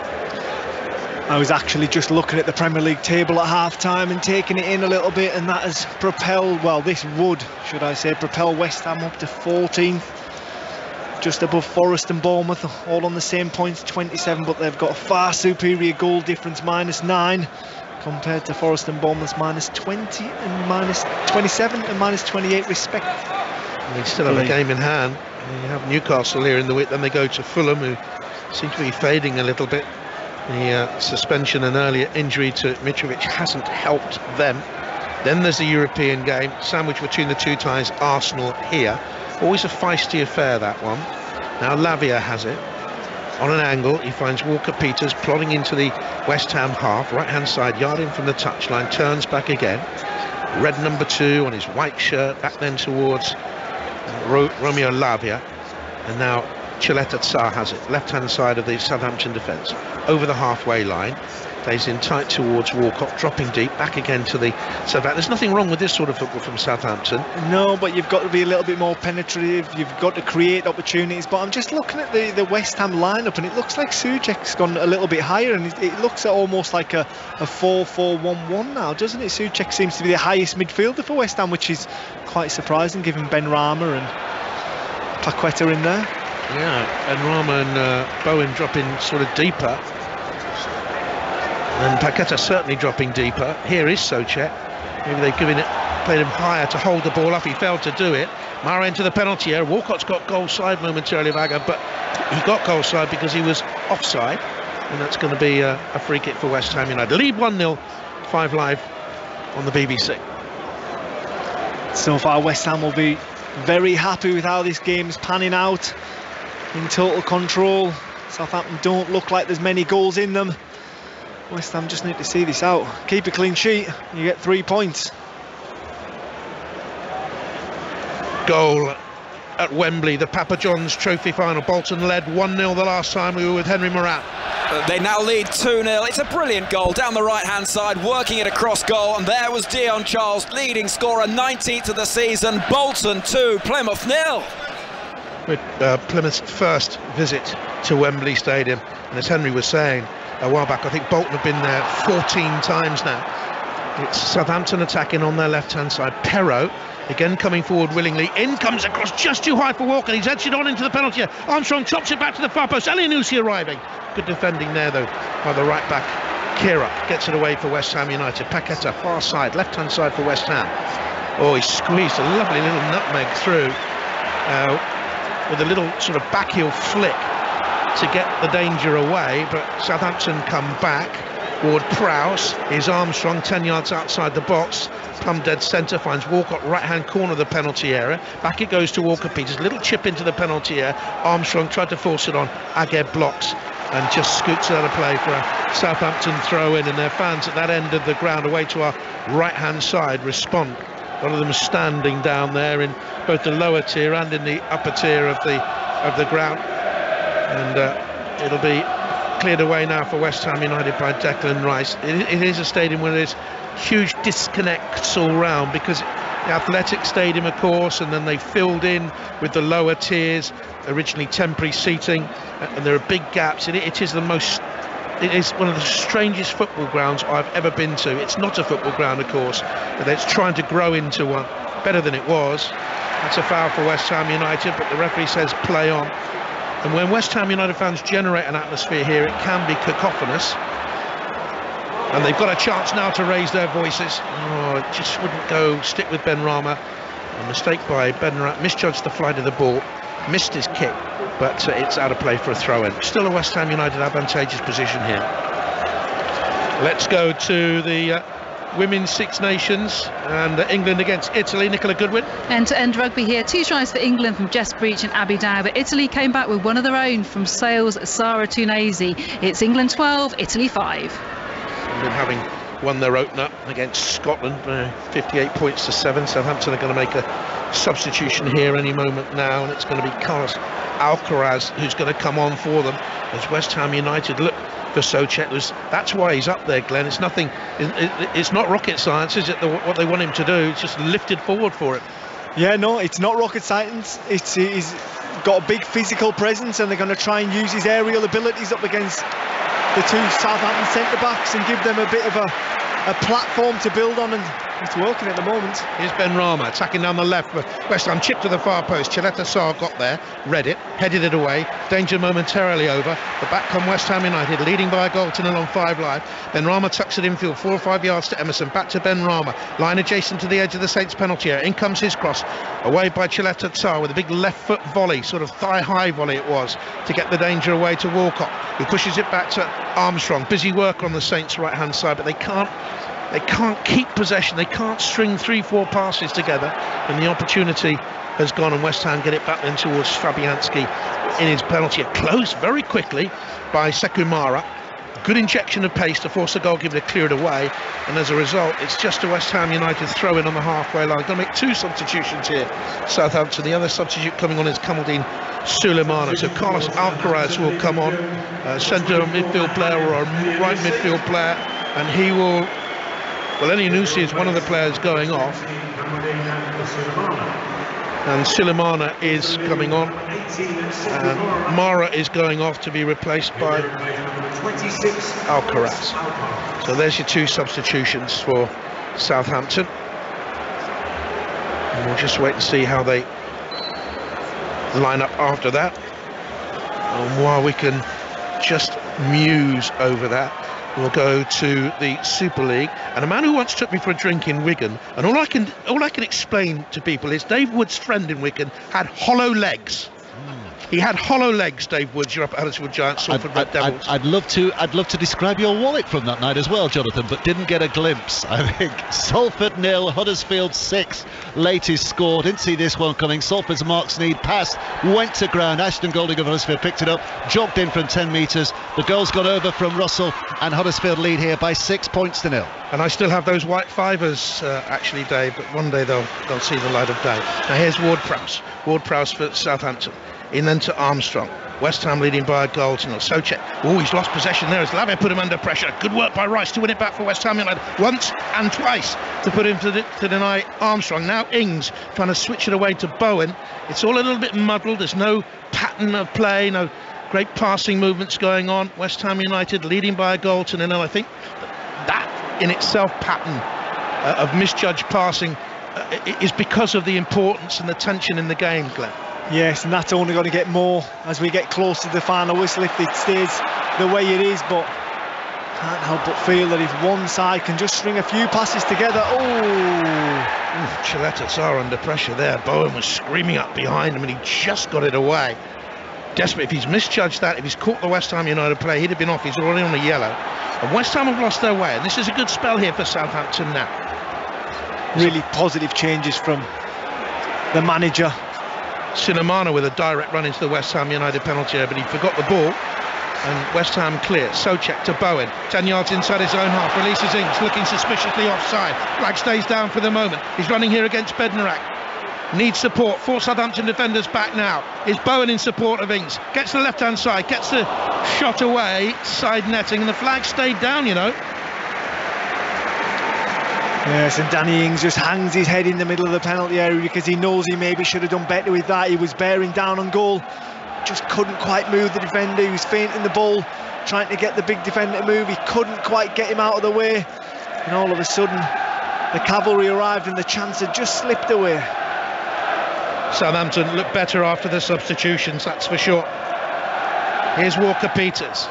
That's to Ward-Prowse. Crucial time in the game, 56 minutes gone. West Ham United leading by a goal to 0, up to 14th at the moment in this very, very tight topsy-turvy relegation rat race. Walker-Peters now to Ward-Prowse. Had to stretch, lost possession. Soucek was on him very, very quickly. West Ham have it with Paqueta, but he looked sloppy. He looked a little bit slow. He was caught in possession. He's Suleimana now. The shot ripped across the turf, but wide of goal. It's a goal kick. Suleimana just gets away there, puts it through the West Ham player's legs. Only has one thought, and that's to hit a shot just off target, but intent from Southampton much, much better from the 11 out there after the changes. And Ruben Sellers is out there. He's in deep conversation with one of his backroom staff of how he can affect this game more. He looks back towards the bench, which is quite a way away. When manager out there in the touchline, they normally look back and be able to get a bit of feedback from the bench, but I think it's about 40 yards away. He's the rest of the backroom staff, and it's not ideal, I don't think. It's an Olympic shot put away from the seats in the dugout, so I was told when the stadium was set up. He's a good 200 yards away from us, I would say, Glenn, wouldn't you? Yeah, easy, yeah. About, what would you say, about 4, Ryan? It's a rasping Glen Murray drive away from us, I would say. I don't know, I'm not sure I could kick it straight, to be honest. It's 1-0 to West Ham. Inks tried to spin, lost his way. Armstrong got the challenge in. Southampton clear away then towards Walcott, now very much leading the line with Armstrong in support on the right, Alcaraz tucked into the central supporting role, and Kamaldeen Sulemana on the left hand side. The Ghanaian just back from their 2 games against Angola. They won at home and drew away 1-1. He started both of those games. Maybe why he didn't start today. He certainly has injected something. The young man that he's brought on, Alcaraz, I really like him in the middle of the midfield. He just seems to be pushing into more of a 10 role today, but certainly likes to let a shot off when he gets opportunity, and he's a very feisty character. Easter is coming, Grand National is coming, and we'll have commentary of the Masters live from Augusta across Sports Extra and 5 Live Sport from Thursday to our preview live from Augusta on Wednesday. And Mark Chapman leading the team out there. Oh dear, someone had to do it, Chappers, and you got the gig. Now here's Southampton on the left hand side. I bet he protested long and hard about that one. No. Oh, all right then. Anyway, Southampton have it on their left. They trail by a goal to nobody into the West Ham United penalty area they go, and it's again a good burst up from Perrault. It took a challenge by Soucek to deny him entry into the 6-yard area, but I think he's got forward very willingly. Yeah, he has, Perrault, and he just gets that out of his feet, and it's a sliding challenge from Soucek that has to be timed perfectly, otherwise he'll be in danger of giving a penalty away. Love the Masters, love the big spring sporting events. On 5 Live, in comes across the corner kick from Ward-Prowse, back-headed out of the danger by Aged. First to it is Rice, got there, lengthened his stride, took on Alcaraz on the outside, drew the foul. Look, it's not earth-shattering, it's not a 35-yard pile driver goal, but in itself, that little cameo was all about Declan Rice, and it was superb. Yeah, it was, just striding down this near touchline to us. He's a fine specimen when he gets going. West Ham will want a little bit more out of him. They'll want him to dictate play and influence this game more, because without doubt he has got the quality. Now a long free kick out by Aged, headed out by Chileta Sarr. First to it was Paqueta. Paqueta might have been fouled. The referee is playing on. We'll be at the rugby in a moment. The move breaks down, so we'll go England, Italy in the Women's Six Nations, and Nicola Goodwin. And it's 17 points to 5, 3 tries for England, but they're not having it all their own way. Italy putting up a fierce attack here as we look at the pitch. They're just about 20 metres away from the try line. Their first try came 2 minutes after the opener from England. It's England 17, Italy 5. England looking to make it 2 wins in 2. Wales and France have already achieved that feat. So far, Italy beaten in their opener by the French. Now here's Walker-Peters for Southampton, between the penalty box and the West Ham right-hand touchline. Kind of take on his man, Drew Emerson, good fullback play that. Didn't dive in, just kept a little bit of distance, blocked the cross, and it's going to be a throw-in to West Ham United. Also equally well won by the experienced Danny Ings, who went to hold it up and force the throw-in their way. And West Ham United are going to bring on Michael Antonio any moment now. You presume, well, people might presume that would be for Danny Ings, might be for this man rising now, Soucek with a header on. Southampton pick it up, and they're the stronger team at the moment, I think, Glenn. Yes, they are, yeah, but whether it's for Soucek, I'm not sure. I think it's worked quite well, that his physicality just going forward a little bit further, but see Lavia on the ball playing Armstrong in here. Armstrong with the cross deflected away off Emerson, who cupped his body, got his knee to it, and got it away for a corner kick here for Southampton. All the pressure here is with the Saints. It's a huge game for them. They've got good points away from home of late. Thinking of those Manchester United and Chelsea performances, they came into the game with a little bit of a bounce as well at the bottom of the table. It is massive for both clubs. Point will do. Victory not paramount, not essential, but a real tonic. It's 1-0 to West Ham at the moment. It's Ward-Prowse with the corner kick, bending away from goal, headed through his own 6-yard area by Paqueta, driven back into goal. The keeper saw it late, got down to smother the effort from Lavia. Yes, he did. He got it out of his feet on the far side of the box, Lavia. It looks like he's going to go back across the goal to Fabianski's left, and I think Fabianski's anticipating that, but he doesn't. He fires a low drive to his right, nearly wrong foot to the West Ham goalkeeper. But Fabianski is just equal to it. On a couple of occasions he's been called on. He's been very, very neat and tidy in his play, Fabianski, this afternoon. Voice of Glenn Murray on the BBC for you. 1-0 to West Ham United. Antonio still waits to come on. Now here's Alcaraz. Moves to his right-hand side to give himself time and space to get the shot away. Jinked into that space, got the shot away, comfortably dealt with. But at the moment, it's all Southampton. Yeah, it's all Southampton. We said when he came on, Alcaraz, he likes to get shots away. Dances round a couple of West Ham players. Shot on target, bounces 4 or 5 yards before Fabianski. But again, good goalkeeping for him. Started 4 of the last 5 games, Alcaraz, the man they brought in January from Racing Club in Argentina. He's played less than 100 games, again, one bought for the future. This is their current model. He's 20, bought him for 12 million, keep him for 2 years, they can sell him off for 25, 30. It's the model now perfected by Brighton and Hove Albion. Brentford have that model as well. Teams are learning to adjust and plan now for Premier League existence, like the ink's got caught right on top of his head as he went to hold it up on the halfway line. He's now going to depart, and Mikel Antonio will come on. Well, they're making the change. Let's go to Wembley Stadium again. It was a good start for Bolton Wanderers against Plymouth in the Papa John's, Henry Moran. They still lead Plymouth by 2-0, just past the 24-minute mark, and Plymouth starting to come back into it. Bolton could easily have had a third, though. Big chance blocked. Dempsey looking for a second. Good block on the goal line. Ryan Hardy for Plymouth has just come close. Furious tempo to this match. Bolton 2, Plymouth 0. So Antonio is on for West Ham United, and Danny Ings is the man who has gone off, and Soucek is still right up there with Mikel Antonio, and West Ham are attacking here with Bowen to the edge of the penalty area. Ricochets back to him, sets his sights, moves to his left, tries to get a shot away, does. It's blocked in there by Bednarek and Southampton. You get it away. Really stretched now, sorry Glenn. Yeah, they're the moments. Bowen, 2 opportunities, 2 bites of the cherry. Comes back, he has another goal, opens the goal up. Can't quite get it past the Southampton defence. Bowen into the penalty, in comes his cross. It's squeezed away by Walker Peters. The cross, I think, was aimed at Soucek, who was in the middle. It's a throw to West Ham. This is what this ground can be like. Now listen to it. We had the boos in the first half an hour. Now West Ham United fans really behind their side. And as we approach the last 25 minutes of this game, it's really starting to open up for both teams. Gaps appearing at the back, people trying to make amends, and Bowen's one of them. In the WSL, Leicester City 1, Reading 0. Santini with the Leicester goal moves them off the bottom of the WSL table. I think Brighton will be the team at the bottom. Just check on that for you.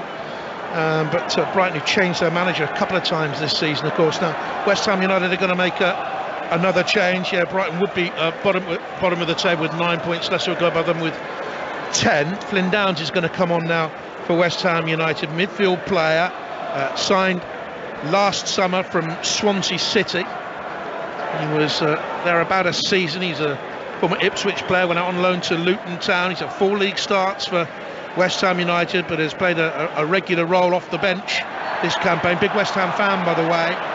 That's a free kick against the Hammers as Soucek turned Lavia.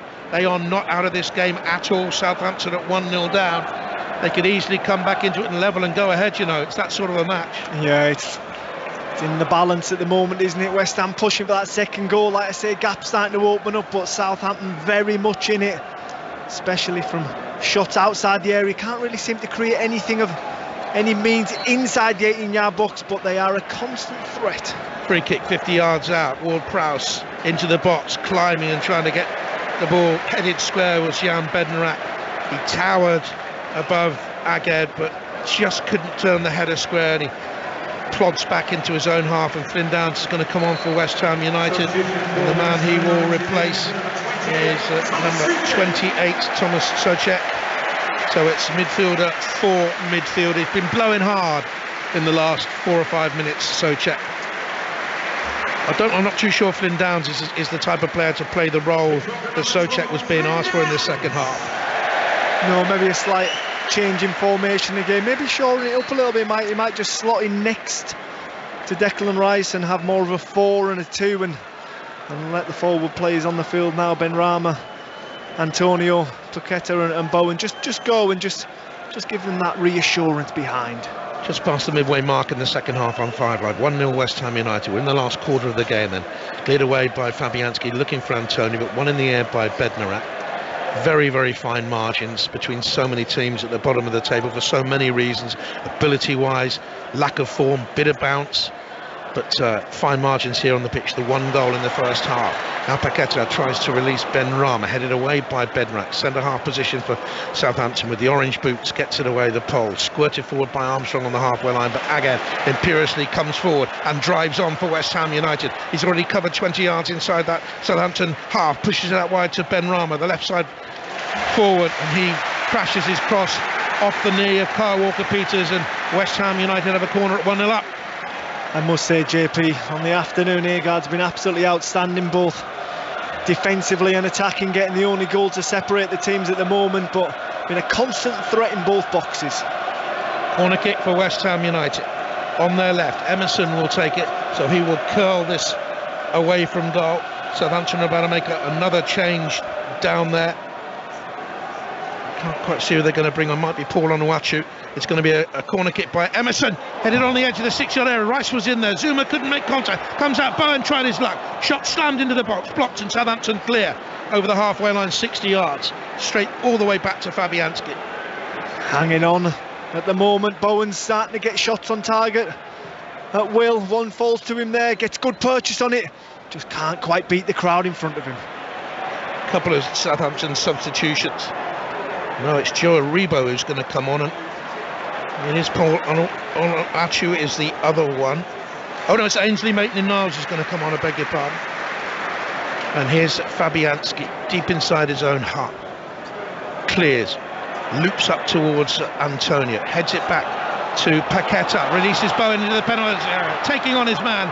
Out comes Bazzuno, dives in at his feet, gets the ball and will clear it away. Let's go for double trouble to St James's Park. Chris Waddle and John Murray up there with the team news. Thank you, Jonathan. Yeah, Newcastle, same team as against Nottingham Forest before the internationals. So Pope, Botman and St Maximin are all fit to start. Joe Linton is back from suspension. He's a substitute, as is Anthony Gordon. And for Manchester United, Rashford is fit to start, Varane as well, and Sabitzer, who's in the midfield. Remember, Casemiro's suspended. Dalot plays at right back with Wan-Bissaka absent, and Martial returns as a substitute. Here's Lavia. Don't forget commentary of that kick-off at 4:30, 16:30 for you on 5 Live.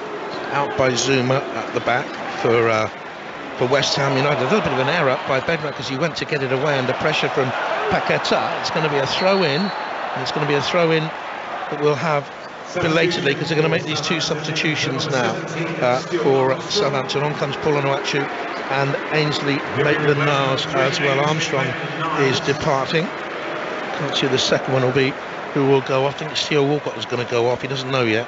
Now he does. That goes his number, and off he trots. So 4 of their substitutions made, and we'll wait and see what they can do with Paul Onuachu. 6'7", signed in January from Genk, where he had a really good scoring record, 85 in 134 games. Not this season particularly, but he's a player who does have a pedigree. Throughout his career, 164 goals in 344 games. That's worthy of merit, that. Yeah, it is, and I'm actually surprised we haven't seen him sooner, because Theo Walcott, he's looked tired in the second half, and he's not really offered too much physicality or in behind. But this man that's come on, looks quite big, 6'4". He's going to bring a lot of physicality, and it looks like he can get him behind as well. So Southampton have finally got a platform they can hit. But it's West Ham United. We'll have a free kick here with 18 minutes to go on 5 Live. Still the blue skies above us, the giant orbiter scaffolding thingy, Meccano thingy from the Olympics we can see poking its red metallic structure into the sky. I thought you were going to say its ugly head. I'm trying to be poetic with words and failing absolutely miserably. But it's going to be a free kick here for West Ham United, 2 yards in from this near touchline, and it's going to be Emerson to take the free kick. Left-footed into the box, headed away by Ward-Prowse. Southampton still in the game at 1-0, but lacking cutting edge, really. Emerson, this time it's a higher loft in from the left-hand side. Little jump on the edge of the penalty area for West Ham United. But they've won it back here, and now they can hear the ripple of applause from the fans. It was once again Aguerd who made the leap on the far side, then chased all the way back to redeem possession for them. Here's Declan Rice over the halfway line at 1-0 at West Ham. That's a fine ball over the top of Chileta. Antonio between the far touchline and the penalty area, whisks his shot through the penalty area. It whips through all the way. Not a touch. Throw into Southampton, 18 yards from the dead ball line.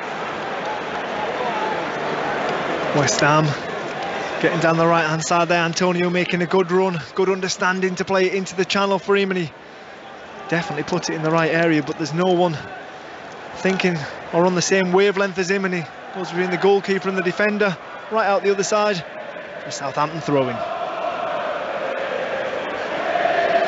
West Ham United have possession, 1-0 at Emerson, tidy ball to him by Paqueta, who was a strong challenge by Bednarak. It's going to get him a yellow card. He came out square onto the runner, and well, he didn't dive in, but he sort of energetically moved in, almost two-footed, and caught the man. It's a free kick and a yellow card. Yeah, there's no complaints from the big Paul there. Takes him out, and a deserved yellow card, but more important than that, it's a free kick in a very, very dangerous area, actually a similar area, maybe closer in than what West Ham opened the scoring with. Free kick here for West Ham then. It's 5 yards in from the left-hand touchline. It's only a couple of yards outside the Southampton box. Maybe 3-4 yards outside the penalty area. Emerson is striding back from the ball. Short sleeve, claret shirt, short dark hair. Runs forward. It's a dummy run. It's Benrahma with the hit. And well judged by Bazzuno. Might have seen it a little bit late, but anyway, he got there and pushed it away. He did, Benrahma. I always felt as though he might just try and sneak it in that near post, and he did. Didn't quite get it into the top corner quite enough to trouble Bazzuno. Comfortable save. Here's Emerson now for West Ham from the short tap corner. Lofts across far side. Zuma was there. Couldn't get over the header. Headed it over the bar. Instead, well over the bar. West Ham beginning to create a little bit. And Southampton haven't had the bounce effect they might have thought they would have had from the substitutes. Quarter of an hour to go. West Ham leading 1-0. You're right, JP, but do you know what? West Ham, they're having a number of opportunities and they're not putting the game to bed. Southampton are still in this, and it only takes a moment. The moment they are bottom of the table. A couple of points adrift of Leicester City, who've parted company with Brendan Rodgers today. That's the big news from off the field of play. Let's go to the AJ Bell Stadium. Dave Woods again. 33 minutes played, Salford 6, Huddersfield 8. Huddersfield extended their lead with a Russell penalty, but we've just seen Shane Wright plunging over after some rare pressure on the Huddersfield line. Sneeze kicked the goal. Salford 6, Huddersfield 8. Southampton have possession on the far side. It's a way in the distance. Chileta pulls it back to Bazzuno with his sort of red and orange goalkeeping guard and the long black sleeves to Bednarak. Finds Walker Peters. It wasn't a good ball to him. Walker Peters up then to Onuachu. Heavy touch by him. The ball rolls off his toes. Yet to score from Southampton since that big money move in January. Giant of a man. It's a throw to West Ham United down below us. Earlier on today, Celtic won in the Scottish Premiership by 2-0. WSL Arsenal beat Manchester City 2-1 to go above them in the table. Everton beat Tottenham by 2-1 with the stoppage time winner, and Leicester City lead Reading by 1-0. Later on, West Ham play Liverpool and Aston Villa play Chelsea. West Ham are not reinventing their investment in women's football, but certainly upgrading it, if you like. Karen Brady's going to play more of a role, I believe, in that, and trying to push women's football to another level at West Ham United, which is good to see. And it's Southampton here trailing 1-0, have possession on the far side. Sulemana on Wachu's on the edge of the penalty area.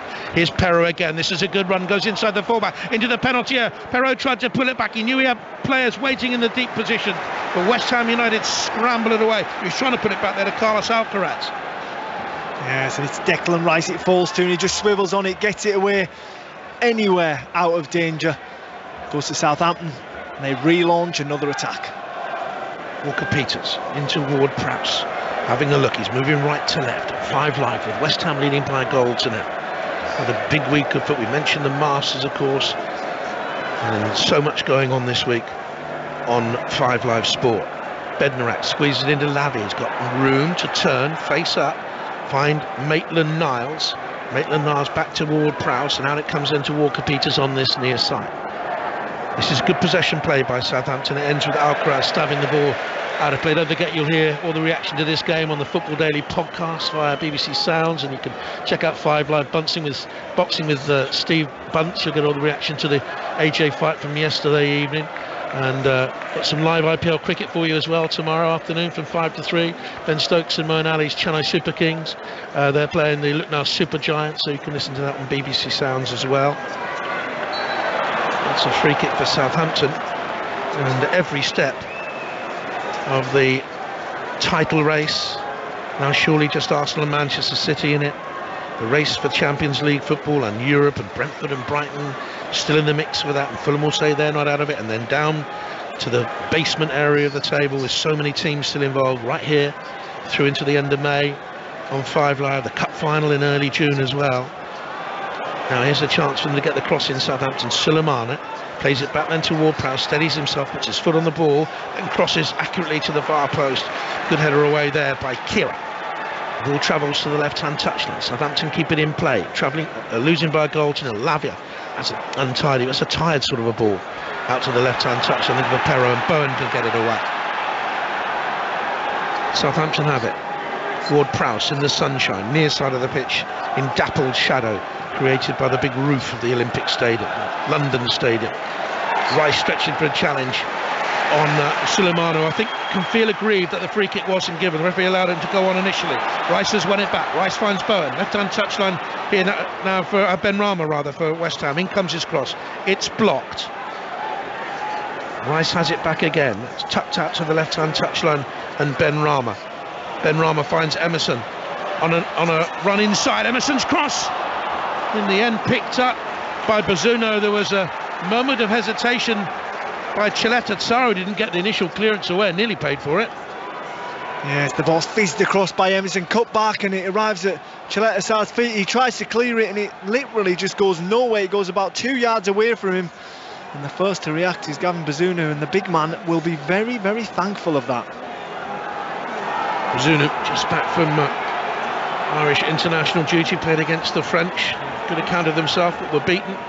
They don't want to be celebrating 1-0 defeats, they were saying after that. Watch a lovely ball forward for Southampton into the West Ham penalty area by Lavia, looking for Onuachu, and Fabianski saw it coming all the way.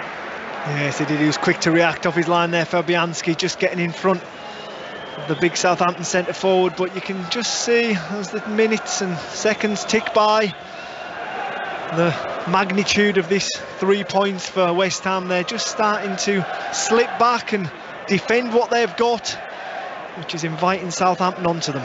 And if they do that, the crowd here will get really edgy. Bowen has it, right side, stretches his legs, carries it to the edge of the penalty area, gets a low cross in. Oh, it's almost an own goal by Chileta Tsar. In trying to block the cross, he forced it back goalwards, and it's a splendid save by Bazunu, arcing back to push it over the bar. Yes, it is indeed, because he has no idea as this arrives at his defender's foot. It's coming his way, but it does, and his reaction's cat-like. Good save by Gavin Bazunu. Big Dubliner. Again, only a youngster really. He's only 21, only turned 21 in February. Good investment for the future. But they need these players to blossom in the Premier League, not in that turbulent Championship where there are football games every 5 minutes, it seems. What a difficult division that is to get out of. In comes the cross then, towards the far post from the corner. Loose at the far side was Paqueta, and he skied it. Came at him very quickly, leaning off the ball, over it went. You're right, it did come at it quickly, but his first touch was good. He just needed to re-centre himself and swings his left foot at it. He's not set, goes all up and over the bar, but that is another opportunity goes begging for West Ham. Signed for 45, signed for, well, in the end 50 million it could be, on a contract through to June 27. There's an option for more, but I think it's fair to say that Paqueta won't be here next season if West Ham United aren't a Premier League team. And you can look around this West Ham side. You were saying this early on, weren't you, in the programme today? A number of those players won't be here if they do drop a division. Declan Rice, you would presume, wouldn't be here. Might stay. I mean, West Ham United through and through, but there will be a lot of teams leading the chase for him. It's vital they stay up. Here's Lavia now then for Southampton. Certainly one for the future. Been impressed with him today. Yeah, wants the ball. He's been good, hasn't he? Both directions, the middle of midfield, always been an option to receive it. Always covering well. Got there again, dispossessed by Paqueta, who tried some sort of wonderful back heel. He ended, in the end, he looked like your uncle trying to practice a dance move at your sister's wedding and falling horribly flat on his face. And I have a particular uncle who did that once, actually, and he came a cropper just like he did. Anyway, it's through to the Southampton goalkeeper. He tried something that was very artistic and pretty, and it ended up pretty ugly there, didn't he, Paqueta? I know that feeling. But the dance move at your sister's wedding? Not quite, just being out on a football field in general. Here's Alcaraz now. How long have we got left here? We've got 6 minutes left and a little bit for stoppage time. So plenty of time for Southampton to get back into it. Here's Maitland-Niles for them. And on by Lavia. So it's collected here by Ward-Prowse. Not quite shooting territory for him. Lots of West Ham bodies between him and goal. It's a good claim by Zuma coming out of the box to win the ball. And the pass by Alcaraz, attempting to find Walker-Peters, goes straight out of play. And the young Argentine looks despairing. And it's a goal kick for West Ham United. And from up here where I'm sat, that looked like the right pass. They were just on the wrong wavelength. Alcaraz trying to penetrate that West Ham back line. Ward-Prowse staying on the safe side, wanting it to feet. Just a little bit of miscommunication, but another attack just goes dead. West Ham United fans beginning to sing the Bubbles anthem. As Fabianski clears it away, and the anthem picks up volume and rolls around this bowl of a stadium. On 5 Live, they lead by a goal to 0.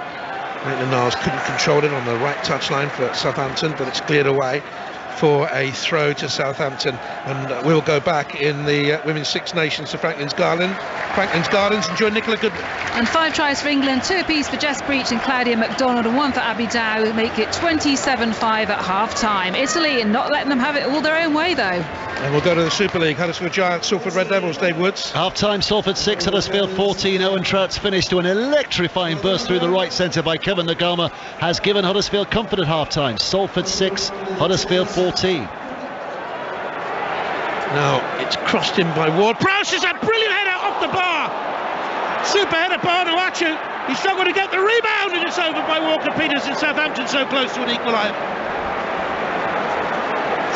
So very close, Southampton.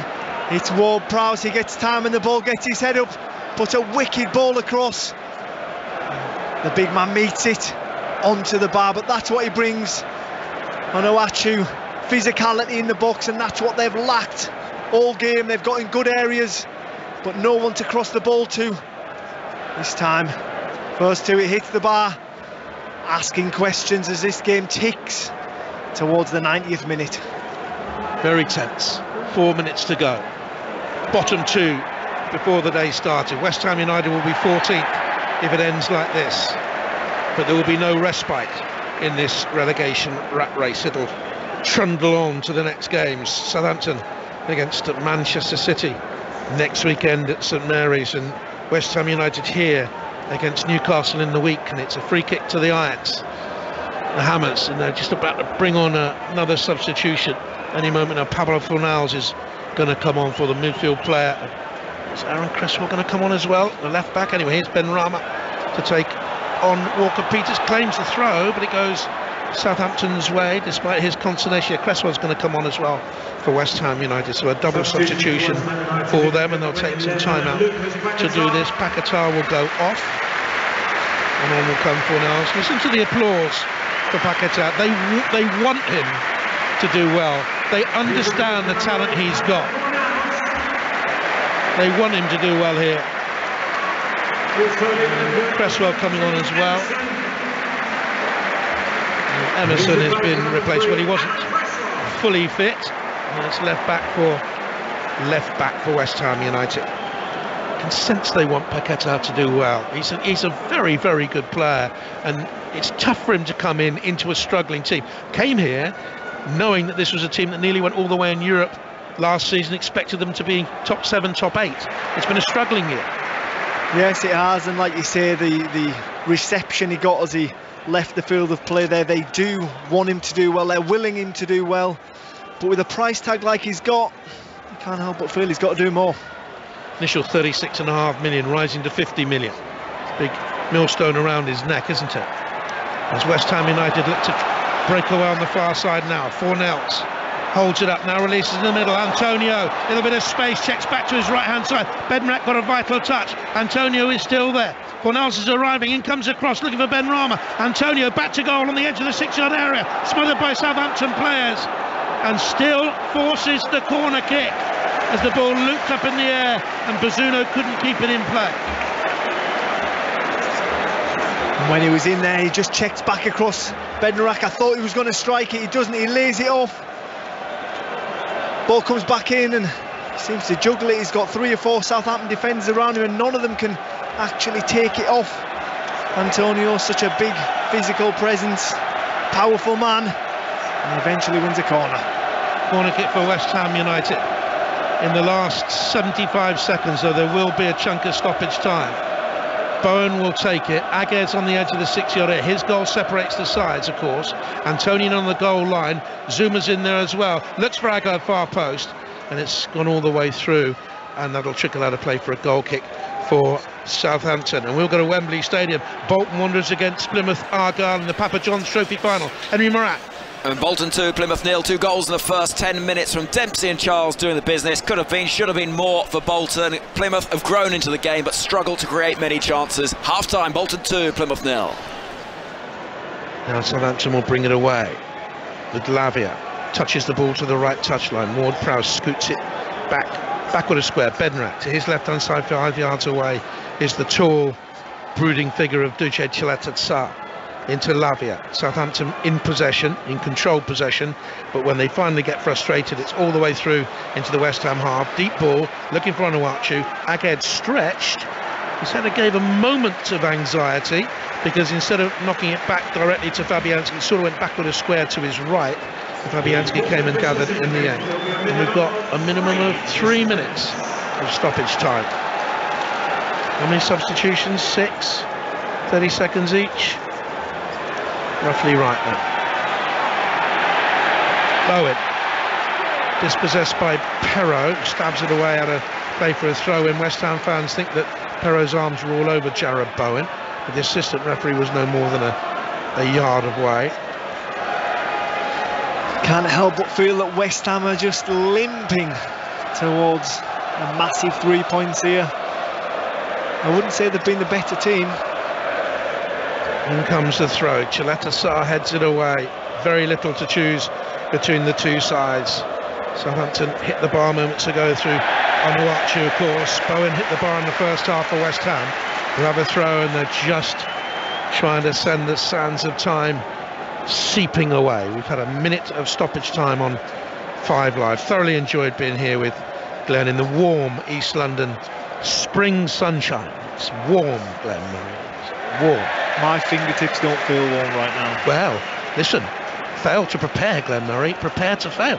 I will give you, it does look like a beautiful day, but it doesn't feel like one. I'm wearing lots of layers. Should we go into detail? Rather not. It's cleared away up towards the halfway line. And it's turned back then by Agued to the goalkeeper, Fabianski. High, up and under, straight through the middle. Out to collect comes Chileta-Tsar. It's a weird sort of a game he has. A couple of mistakes in it. His header was powerful enough to get it away, but it's immediately played out to Bowen on the far touchline, the West Ham right. He draws Chileta-Tsar out there, and he just settles for the throw-in. That's all he was ever going to do, really. And we've got, what, a minute of stoppage time left, I think. Yes, game management by Bowen. He had options in the box, but he decided to go for the corner flag, just killing this final 3 minutes. They'll wait, take their time. Oh, they haven't done well there. The throw to Antonio came at an awkward height. He couldn't control it. Bounced away off him for a goal kick. David Moyes, I'll tell you what, if Southampton get anything here for the remaining minute of stoppage time, David Moyes will be absolutely furious with the way West Ham have wasted that opportunity to sit on the game. And Bazunu clears. One for Zuma to win here. Well, he didn't win it cleanly, and there's a hesitation at the back. Again, eventually gets it away because Sulemana was bearing down on him. He's done well since he came on. Perrault tries to battle with Bowen. He's had a good game for Southampton. Now, Onuachu stumbles to his knees. West Ham United try and bring the ball away. Lavia, possibly one of the game's best players, on an angle with the ball to Walker-Peters, sold short and cleared away by Aaron Cresswell. Great roar went up for Aaron Cresswell, such a popular West Ham United player, and the final whistle goes and the roar is even greater because the roar signals that West Ham United have got an absolutely precious win here. They extend their unbeaten run in all competitions to 4 games. They have beaten Southampton with a goal in the first half, a header by Naif Aguerd. It was eventually given after VAR took so long to give it. It was scratchy, it was nervy, and I'll tell you what, Southampton didn't do badly in defeat, but they've been defeating Glenn.